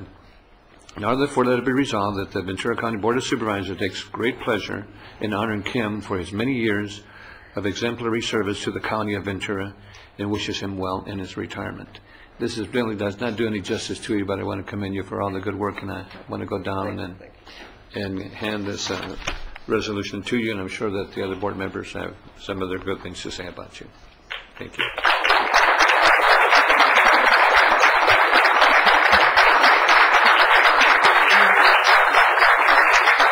Supervisor Bennett? I feel like Supervisor Zaragoza stole you from my district. All of the time, in the 10 years I've been here, I assumed you were a resident of the city of Ventura. So somehow it just doesn't feel right that I have somebody else doing this resolution. But I've really enjoyed working with you. You've been the consummate professional, and I think that's the best compliment you can get as you go out, and that is that I really feel like you genuinely tried not to respond to political pressure, but just call it like you saw it in terms of what was the right decision for a staff person to be making. So thank you very much. Supervisor Long? Yes, also thank you. True public servant. You're appreciated in both your dedication, your due diligence in every piece of work you've done with us for the county, and you've helped to grow some new county employee here, and not new any longer, matured well on the job. But you've been very, very conscientious, Kim, in your years of work with us and with the public. Very responsive, and just know your subjects well, and have always served the public well. So appreciated. Thank you. Supervisor Foy? I would just say also enjoy your retirement, and thanks for giving your biggest part of your life to this county and doing such a great job for the county and making this a better place. Thank you very much. Thank you. Mr. Powers, you want to comment? Yeah, just real quick, yes. Kim worked with you many years ago, and always kind and gracious throughout, and I just appreciate all that you've done here. Thank you. And I too just appreciate your professionalism, your intelligence. I think of you as the curator of our county's history.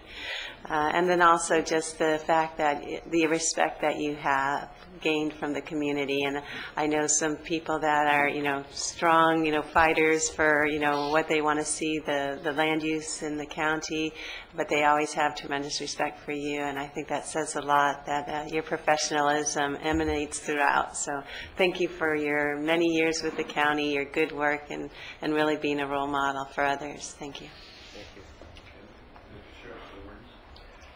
Oh, well, thank you. I wasn't planning on doing this, but I want to thank the board, of course, for those very, very kind words. What to say. I was happy to follow CEDC's and Rodney's presentation because it reminded me I was very lucky to be the residential land use section supervisor when Rancho Sespe came through the mill. And we recommended approval of it, so I'm very happy to say that we did that. But there's been so many projects I've worked on over the years that are just fascinating, and always the highlight was to come down to the board and have the board consider them, and as well as the public to consider the issues. And I want to thank the board for all their support. I've worked with many boards over the years, I don't know how many, maybe 9 different boards, perhaps, in that time frame. So, thank you very much. Do you have any family members here? I have my daughter Laura here. The board of supervisors might want to come down and take a photo with us. Oh, thank you. You're too kind. And let's get all the board members here. Oh, great. Fabulous. 38 years is a long time. You've been around that long. I understand you also worked for the city once. I did, yes. Same thing you did. Yeah, I was there. And well, this way. Okay, let's move over here. Right here.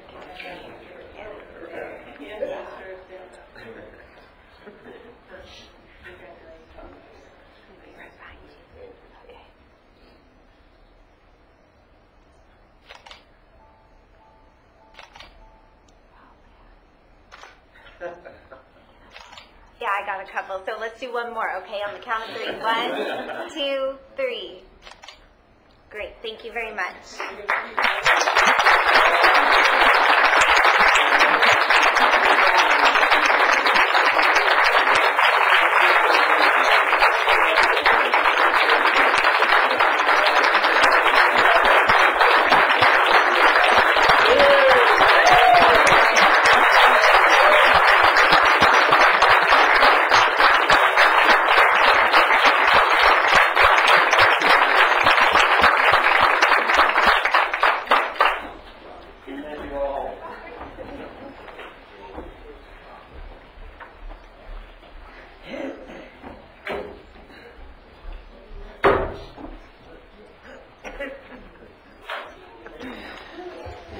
Been a remarkable career indeed. Our next 10:30 item is item 26, and this is a recommendation of Supervisor Long. Yes. Yes, it is, and I'll pass it on over to you.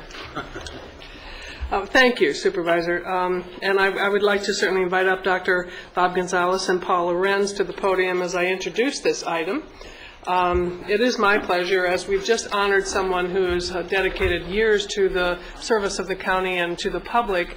We have an opportunity here through a very generous legacy, a woman whose name is known throughout the county, to be able to accept a donation that is going to benefit our county, our hospital, and generations of children in our county. And it's my honor just to be able to introduce this. The medical center, as all the board knows, we've been in the process of opening our first pediatric intensive care unit in the county. And we're very fortunate to have tremendous support for this, both the board, the leadership, and now certainly, and always has with the community, and to be able to have a PICU that's going to serve children, as I said, for generations ahead. Our public hospital is very strong, both operationally, but also in its mission and its values, and the commitment to support our community, to be the strength of that safety net, is going to be so enhanced by the Harriet H. Samuelson Foundation and their gift to our PICU today.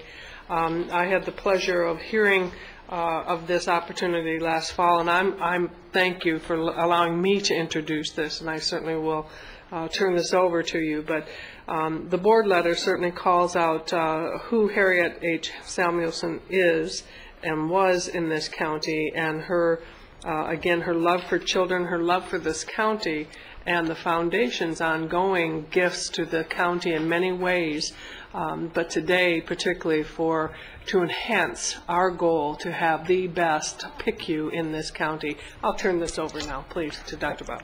Thank you, board members and Mike. The Pediatric Intensive Care Unit, of course, is an extraordinarily important service for the children and families of Ventura County.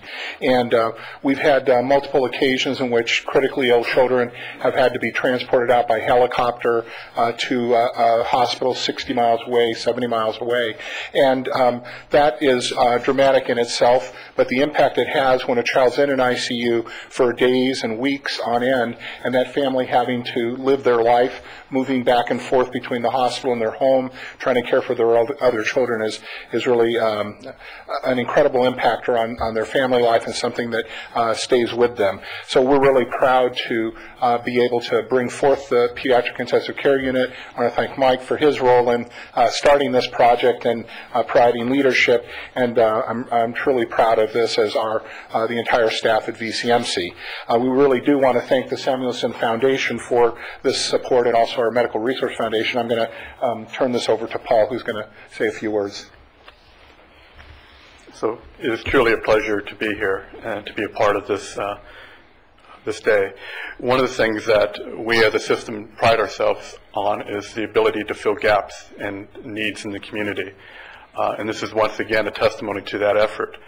This is something that's critical to pediatric care in this county, and we have a lot of wonderful support in the community, which is critical. So as we all know, the reason we're able to bring this forward is because you have a financially stable system, a system that takes the financial integrity and the cost effectiveness of healthcare delivery very seriously.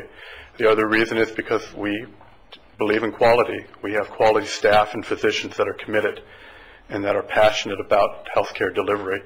And the third most important component, and I think all of you would agree, and it's a philosophy that Mike Powers has ingrained in us in the agency, and Dr. Gonzalez has, of course, followed through, and that is our engagement with the community, our commitment to work with the community and have the opportunity to foster relationships where we can share in the benefit of serving the community, serving those that really need our services and depend on our public health care system.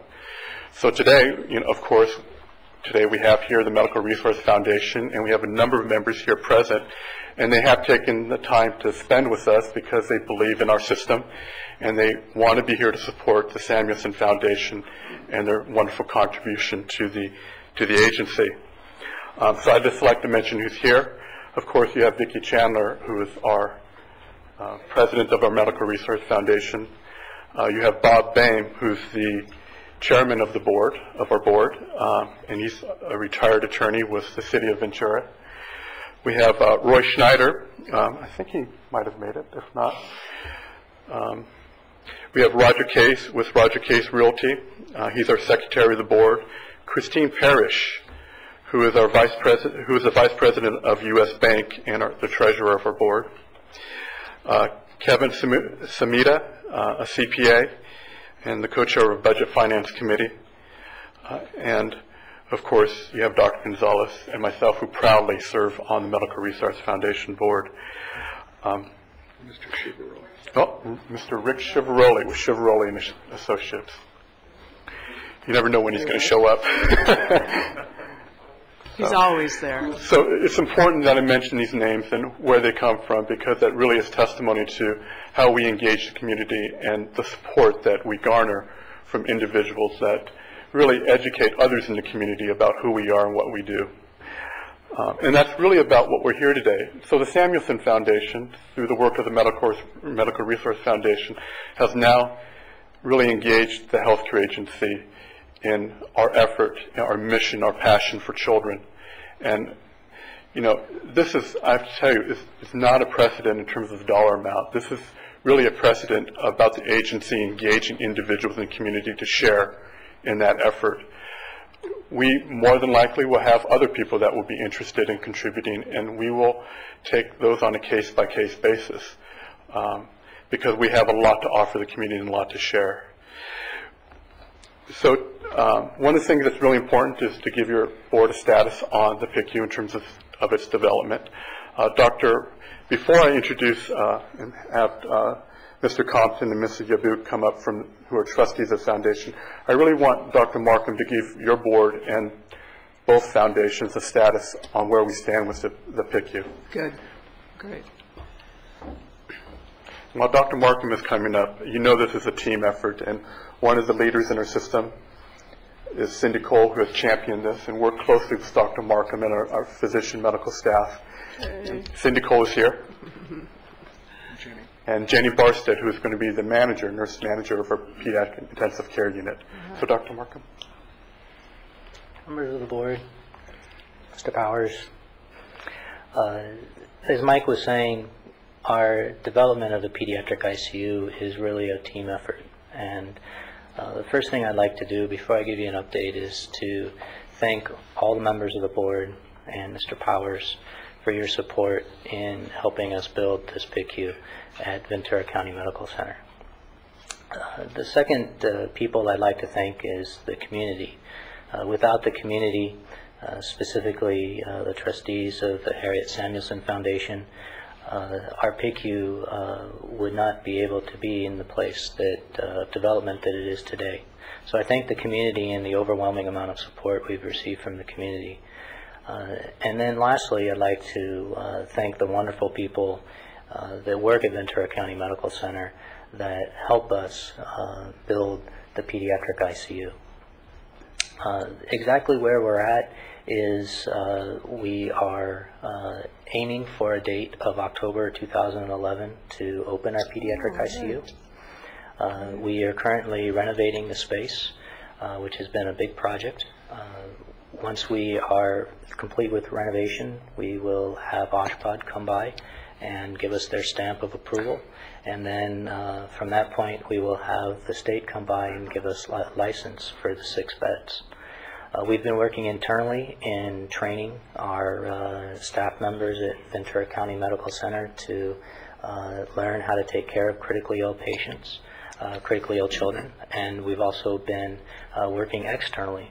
And I'd like to really thank the support that we've had externally, specifically from our neighboring hospitals. The attitude has been, what can we do to help you, and how can we help you in this venture? And so I'd also like to thank the neighboring hospitals in helping us build our PICU. Thanks. Thank you. Thanks, John. Thank you, Dr. Markham. And so if I could ask Mr. Compton and Mrs. Yabut join us, our guests of honors, if you will.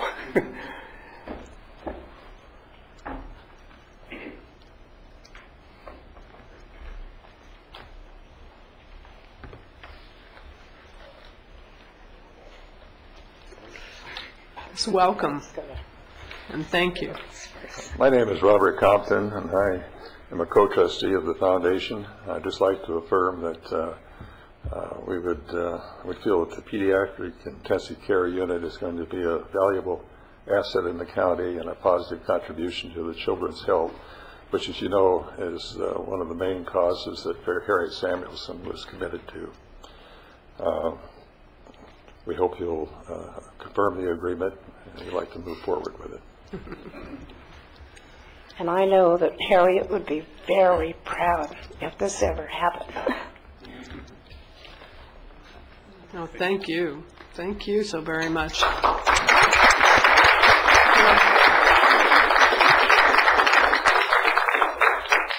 It's if you don't mind, if your board would allow us to take a picture with some of the members of the board. I would like that we would all do that. This is quite a gift. As I said, a gift that is just going to just benefit us for decades, the children in this county. But why don't we first, if we might, Madam Chair, take a vote? I think that's in order. And I put the motion forward to approve all 3 recommended actions. All right, this is a motion and one very happily taken. Thank you very much for your generosity. And let's have the Medical Resource Foundation board members join us, and Cindy and everybody who's a part of this. Come down and take a picture. Mike, all of us.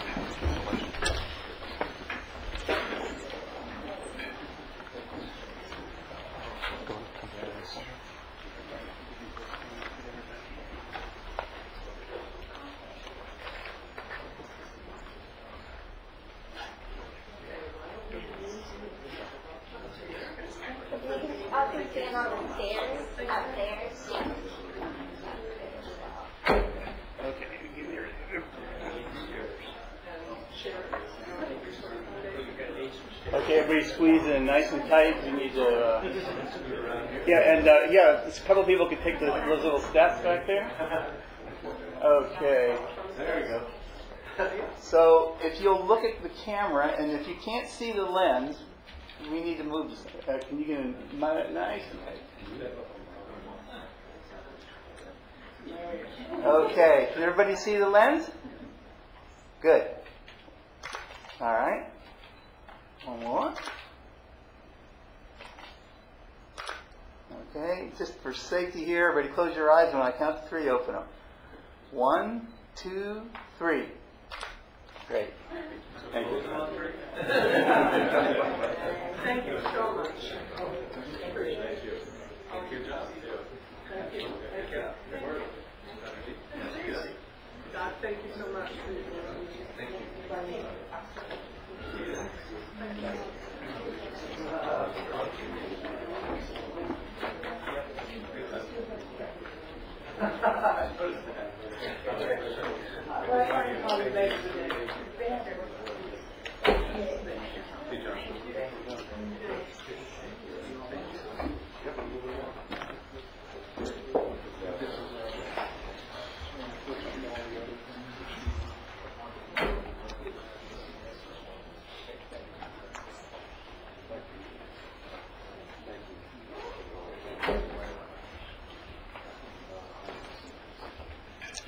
That's exciting. I look forward to cutting the ribbons. And I think it is encouraging that we can do these kind of things and maybe continue an outreach campaign to see there might be other facilities that also could be named after generous benefactors, and maybe looking at board policies for that and suggestions on how we might do that, because in this economic times we need all the public-private partnerships that we can get. So I know our CEO's office will be looking at other opportunities and how we can proceed. The next item on the agenda, I believe, is one that's being brought forward by Supervisors Bennett and Long, and this is our 11 a.m. time certain, and it is item 27, and I do have a few cards on it. So whoever would be taking on that board item? Okay. Thank you, Madam Chair. I'll be very brief in my comments and very brief in my PowerPoint. So I just have 3 quick slides, so if we could just pop the first one up. Just for the benefit of the public, there I think is a particular need for us to try to get as much local employment out of the spending of our construction dollars on the hospital as possible. The Ventura County unemployment rate is 10.3%. Next slide.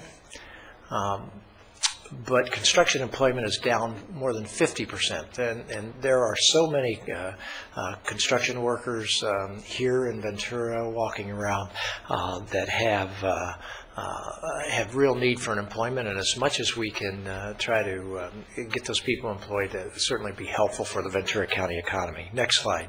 Project has a $100 million payroll, hundreds of construction jobs, and if you take that and multiply it through, it's not just those construction jobs, but then those people will spend more dollars here in the economy, and economists will tell you that the multiplier effect of a dollar spent is it's spent about 5 times over the course of the year, and we could certainly use that. So I certainly here to speak in favor of our recommendation, which is to ask the CEO and County Council to examine and come back to us after the August break with recommendations in terms of options for how we can increase as much as possible local employment in the hiring. So, Supervisor Long? Yeah, just thank you. Certainly to join in on this, this is going to be the biggest public project that's done in this county probably for at least a decade. I don't know of another one we have on the books. I certainly know that this is one that has been guided well by both the board and the hospital leadership for both the necessity of doing this project, the opportunity to put the creative funding together to do it. As I said in the board letter, the multiplier effect of having local hire is many times over. The value of really reaching out to people who have been unemployed, are unemployed, the impacts we've seen ripple through our economy as a result of people who have lost their jobs or haven't been able to do the work that they're trained to do. We see that in our caseloads at our hospital and our caseloads in our social service programs. And these are people who are our neighbors and our friends and people we should be really looking to see how we can assist them in as well as assisting a very good project and making sure that there's benefits all the way around from doing this. So to take a look at this, I think, is a valid request and something we should all have interest in doing for the greater benefit of the community. Madam Chair, I know we have some speakers, but I want to thank the supervisors, Bennett and Long, for bringing this before the full board. I'm very supportive of creating more jobs here in Ventura County, and especially when we see the 50% unemployment, in our construction jobs, that's very critical. I'm very supportive also because I believe that we have a lot of skilled, good paying, this will create skilled jobs, for the community, the type that I think that we need during the construction of this hospital. And as was mentioned in the report, it's a multiplier, the 2+ % multiplier that's going to help the community by creating one job. It'll create 2.5 other jobs, and I think that $170-some million project is a project that will help the economy. So I'm very supportive of this proposal, and I think it's going to be very positive for the community. And also, I believe we have a lot of skilled workers here that can benefit from that too. So I'm very supportive of this request at this time. All right, so we go ahead and call the cards then. I have six speakers. First one's Ana Valle, followed by Maricela Morales. Good morning. We having a good time? Good morning, Chairperson Parks and members of the board. My name is Ana Maria Valle, and I am here today representing our LULAC chapters and members throughout Ventura County as a member of our board of directors. LULAC strongly supports the hiring of local workers for publicly funded construction projects. There is an undeniable benefit to hiring locally by ensuring that those dollars are spent in our county, helping our local economy and benefiting those in need of jobs. As you know, our county unemployment rate is over 10%, and many families are struggling in these challenging economic times. in particular Latinos and Latinas, are disproportionately impacted by unemployment. We believe that Ventura County residents fully support utilizing local workers and would rather hire locally for projects funded by their tax dollars. This project provides an opportune moment to create local jobs and thus reduce unemployment.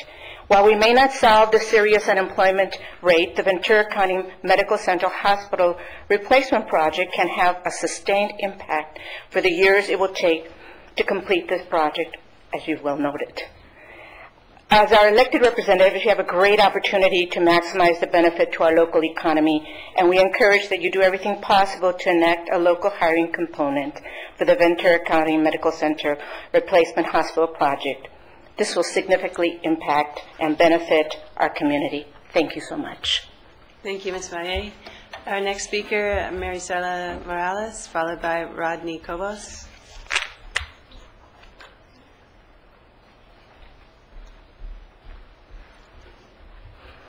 Good morning, esteemed Chair and members of the Board of Supervisors.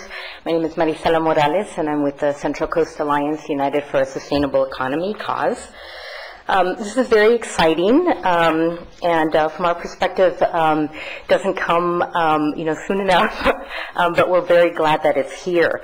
At your Board of Supervisors meeting of 2 years ago, on August 11th, 2009, cause presented public comment regarding the board's opportunity at that time to incorporate local hire components on projects made possible through the federal stimulus funding, or ARA funding. At that point, the County of Ventura had been allocated $136 million over a number of projects. So, as was pointed out by Member Long, this one project is much larger than those several projects.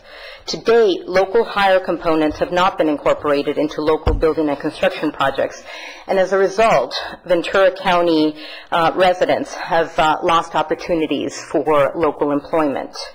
In fact, and unfortunately, the Ventura County unemployment rates of today have not changed as compared to 2 years ago. And so in the handout, we have the comparable rates. And so in July of 2009, the county unemployment was 10.2, so just a 0.1% lower than today. And there are certain communities in our area that throughout this entire time have had high above average rates, county rates. And those cities that have consistently been disproportionately impacted are the cities of Santa Paula, Fillmore, and Oxnard.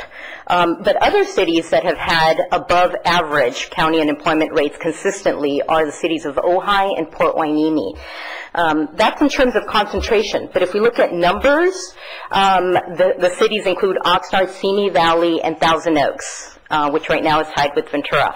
So whether we look at it in terms of concentration or we look at it in terms of numbers of people that are unemployed, all cities in this county are impacted. And so this local hire component and provision is one that benefits all districts of this county. I'd like to point out that it's important to align the local hire components to the disproportionate impact in different communities, and that also successful local hiring components can include apprenticeship provisions, and this is a great opportunity to expand job opportunities, particularly to women and people of color that are underrepresented in the building and construction trades. So we encourage you to include that aspect of the local hire components. In closing, it's been at least 2 years since the people of Ventura County in record numbers have sought work and not found it. Today, the County Board of Supervisors can take action to reduce local unemployment by incorporating this local hire in the construction of the replacement hospital project. Thank you so much. Thank you, Ms. Morales. Rodney Cobos, followed by Marcelo Crusay. Good morning, Madam Chair Parks, Board of Supervisors, Mr. Powers, and county staff. My name is Rodney Cobos. I'm a 42-year Ventura County resident. I want to start off this morning with a little quote. There is no social program in this country that is as important as a good job that pays well, that gives someone an opportunity to go to work, have some security, have benefits, and take care of their family and have a good life. And that was a former U.S. Senator from South Dakota, Byron Dorgan. I'm a plumber by trade, and some 17 years ago, I was very fortunate to have the opportunity to be part of a local plumbing apprenticeship program while receiving the GI Bill, and worked as a journeyman plumber throughout the county on numerous projects. The past few years, I've seen a change in the local economy's workforce, and I have some concerns with contractors, employers not living up to their responsibility in the terms lowest responsible bidder. It is my opinion that their responsibility should be to the county residents to where this work is being performed. I have seen in many cases where out of county and in some cases out of state contractors who have performed work in this county have employed 0 county residents. These unscrupulous employers bring their workforce with them, oftentimes underbidding our local contractors, and take our tax dollars elsewhere. I just want to reiterate what Supervisor Long and Supervisor Bennett presented to the board. There are 3 negative impacts to contractors utilizing a non-local workforce. The first one, it denies jobs to local construction workers who are permanent county residents. 2, because of the differences in the amount of spending between a local and a non-local workforce, there's less money circulating within the local economy, and as a result, does not create those secondary jobs. And lastly, because of spending locally, a smaller amount of local sales tax revenue is generated. Unfortunately, the past few years have been more challenging than others in finding construction work employment. As you are well aware, we will have and we will continue to experience high rates of unemployment in this county unless we as a county take action. We all agree that for the most part, government does not create jobs. The economy creates jobs. Employers create jobs. But what local government can do is cultivate and facilitate an environment that supports family-sustaining wages and local jobs, so that we as taxpayers don't have to or we won't be subjected to higher taxes and decreased public services. In conclusion, Madam Chair, I thank you for allowing me to address the board. I commend the Board of Supervisors for bringing this local hiring issue up for discussion and giving serious consideration to implementing a local hiring provision on the Ventura County Medical Center replacement clinic. Thank you very much. And Mr. Crespi, is it Marcello? Yeah. Marcello Crespi with the Bricklayers Local 4. Good morning, Mr. Powers and board members.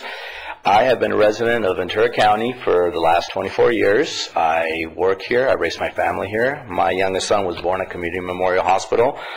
I'm in favor of this project going forward, and I also would like to imply that I would like to see local hire, local help to generate more jobs. I have about 130 brothers that work in the trade like I do. We watch projects come in and out of the area, done by out of the area contractors. One being, first I'll start with a Wave, which the masonry contractor went bankrupt on that particular project.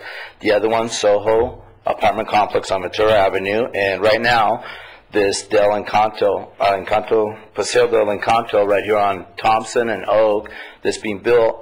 All the masonry is being done by an Orange County out of the area contractor. This does not generate any work for us, does not stimulate our economy. I'm in pro of local hire, local help, and this would be a good chance for you all to help generate some jobs to stimulate our local economy, which we all know is struggling. Anyways, thank you very much. Thank you. Thank you for your comments. Steve Sweeting, followed by our last speaker, Jim Gilman. All right. Good morning, board members. My name is Steve Sweeting. I reside in East Ventura and have lived in the county all my life. I've been a sheet metal worker for the past 35 years and have served my apprenticeship at Ventura College in the late 70s. I'm here today on behalf of many of my friends and family, not only for sheet metal workers, but for all construction trades, to endorse a local hire agreement between the County of Ventura and the general contractors, and most important, their subcontractors, for work to be performed at the new wing. I have seen many county projects over the years, and it's common for these projects to be awarded to contractors outside the county. When this happens, they typically bring in their own workforce outside of Ventura County. It only makes sense to me that our county residents, who are the ones using the facilities and whose tax dollars help fund the facilities, to be the ones to build the facilities. Again, I am here today to endorse local hire agreement. Thank you. Thank you. And our last speaker, Jim Gilman with BA PAC. Good job. Thank you. Try. Good morning, Chairperson, Parks, members of the board. My name is Reverend Jim Gilmer. I'm with the newly formed Black and Brown Alliance of Greater Oxnard and BAPAC, which stands for the Black American Political Action Coalition of Ventura County. First of all, I'm honored to be part of this wonderful opportunity to have a local hire initiative. And I've heard and read the great presentation relative to the number of jobs that it will create, and I'm very excited about that. For the past year, I've been involved in a lot of voter outreach for disengaged voters under 35. We did an event after our Juneteenth celebration in downtown Oxnard, and we had about 300 people in attendance, and a lot of young men of color, African American, Latino, some former construction workers, but a lot of unemployed young men. And just to put a real face on this, I know we're talking about economics and jobs, but people are depressed and stressed out because of the economy, and the spirits are very low. They think the system is broken. We did a random sort of survey of the audience and asked how many of you out there need a job, and it was pretty sad to see, but very close to your statistics, about 50% of the people in there, many males of color, raised their hands. So I can tell you that the social equity enhancements that this will create over the long haul is more than just jobs. I'm here to ask you to support this wholeheartedly, and I'm in partnership with you, with many of my community representatives, that we will do all we can, because this is real, it's timely, it's an idea whose time has come. It will lift the spirits of our community, and we want to partner with you in this successful endeavor. Thank you so much. And thank the supervisors for taking the lead on this. God bless. Thank you for your comments. At this time, then, we'll go back to the supervisors. Well, just to say thank you all for being here to speak to this. Certainly, each one of you talked about those who are unemployed in our community, those who are trades and professionals and workers who have lived for probably decades here in our community. I think the importance of moving this for some analysis of the CEO and County Council is to keep in mind, again, the multiplier of local hire, the benefits that of those taxpayer dollars that are being used to build this project that come full circle. So my interest in this is we know that, I already said this, we know that we have people that you spoke of this morning who are already using our other services because they've been unemployed for months and in cases a couple years, and that this project is at least a 4-year project. So I strongly support we at least take a very strong look at this opportunity for local hire. Supervisor Zaragoza, you want? Yeah, again, I want to share, I want to thank the speakers, and like I said, I'm very supportive of creating jobs here for our skilled workers, and this was shared, the multiplying effect that it's going to have for the community is going to assist us, and I know that all the speakers that spoke I know them, I've worked with quite a few, all of you for that matter, and Gilmore was over at the Juneteenth, over at Plaza Park, and talking to the individuals there, and talking to Tony, and talking to Maricela and those folks. We need those jobs, and I think it's important. I think it's going to be a positive effect to all of us if this happens, to hire the local workers. And I want to thank you for being here today, and I'm very supportive of that. Thank you. Any other comments? Supervisor Bennett? Thank you. I appreciate the comments that we heard here today. This is a complicated issue, this issue of local hire, and so I just want to be clear that what we're asking for is a report back on the options that are out there, what we can do, what we can't do, what are solutions to some of the hurdles that maybe are out there. Are there creative things that staff can come up with? We've got a nice break here while we're gone, and staff have recommendations after they did the research of this. To get at this. And the other thing I just point out is just want to remind everybody, this is a remarkable project that we have going forward here at the hospital. The hospital's coming forward, and because of very good management and the way some of the funding has been set up, we're attempting to finance this from hospital revenues, and it does not happen very many places in this country right now.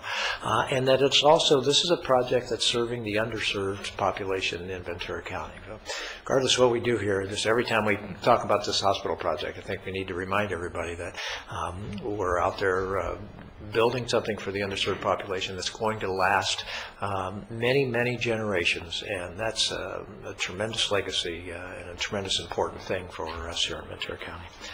So, one more thing that was said too by the speakers. I know that the Building Trades has an excellent apprenticeship program, and I believe those young individuals can really use that job training also under the apprenticeship program that they have. So I just wanted to echo that again.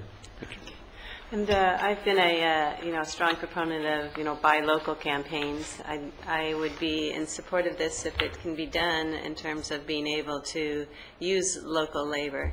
I wonder, one of the lines in the report talks about the fact that we have pre-qualified bids from 3 out-of-county firms. So I think that will be something that will have to be reviewed also, if we can require them to utilize labor that's within our county, and, certainly it would be good for the economy if we can do it, and what the costs of that would be.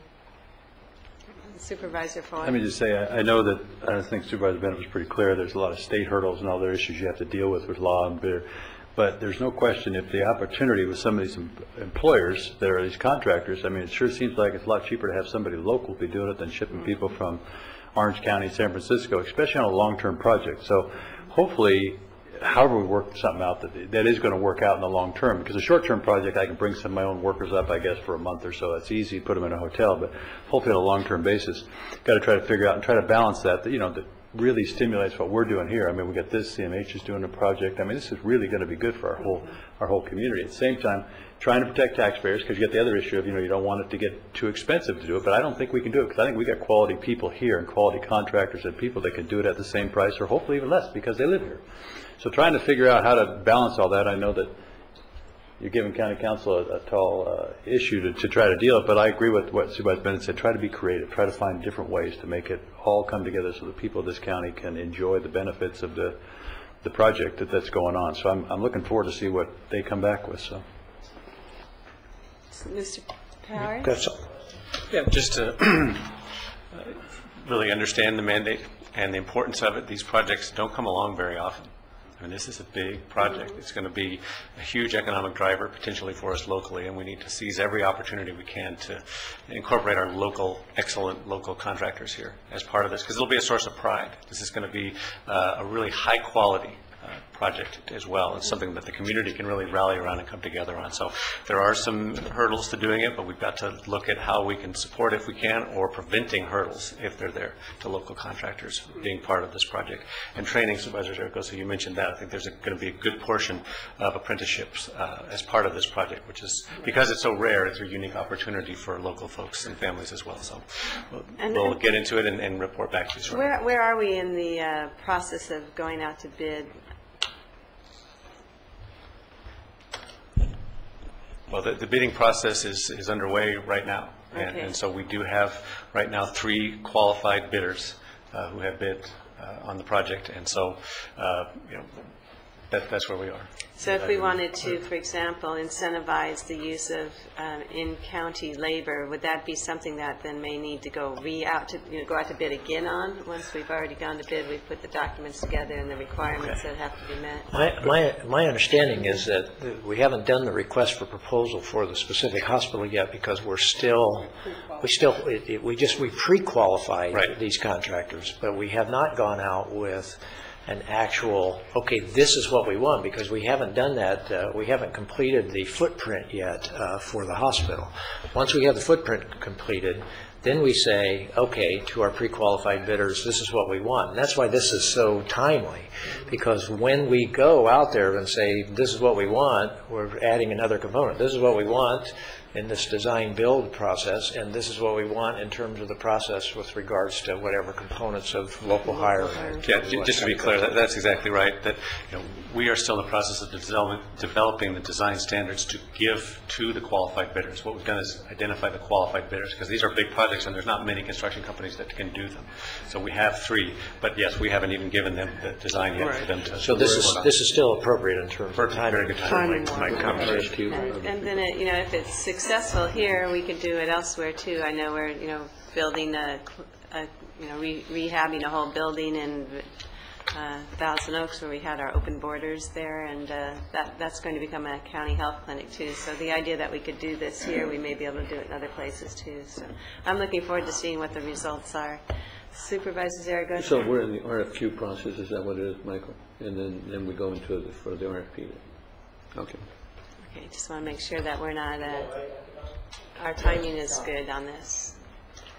Okay, so we have a motion on the table. Yeah, I guess we have the motion that's in our recommendation. I just want to add to it, because I think there's a broad consensus here on the board to incorporate the comments that we made here with regards to the specific thing that I said, that we want the report on all the options, recommendations. What can we do? What can't we do?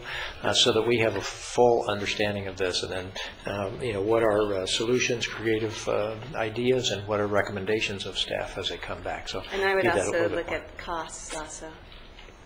Okay. But we'll have that anyway. Okay. Well, and, we must look at that, but there's also, I'd ask for some analysis of cost benefit of local hire too. Exactly. And the multiplying effect on the film too. Okay. We have a motion from Supervisor Long, a second from Supervisor Bennett. Will we please vote?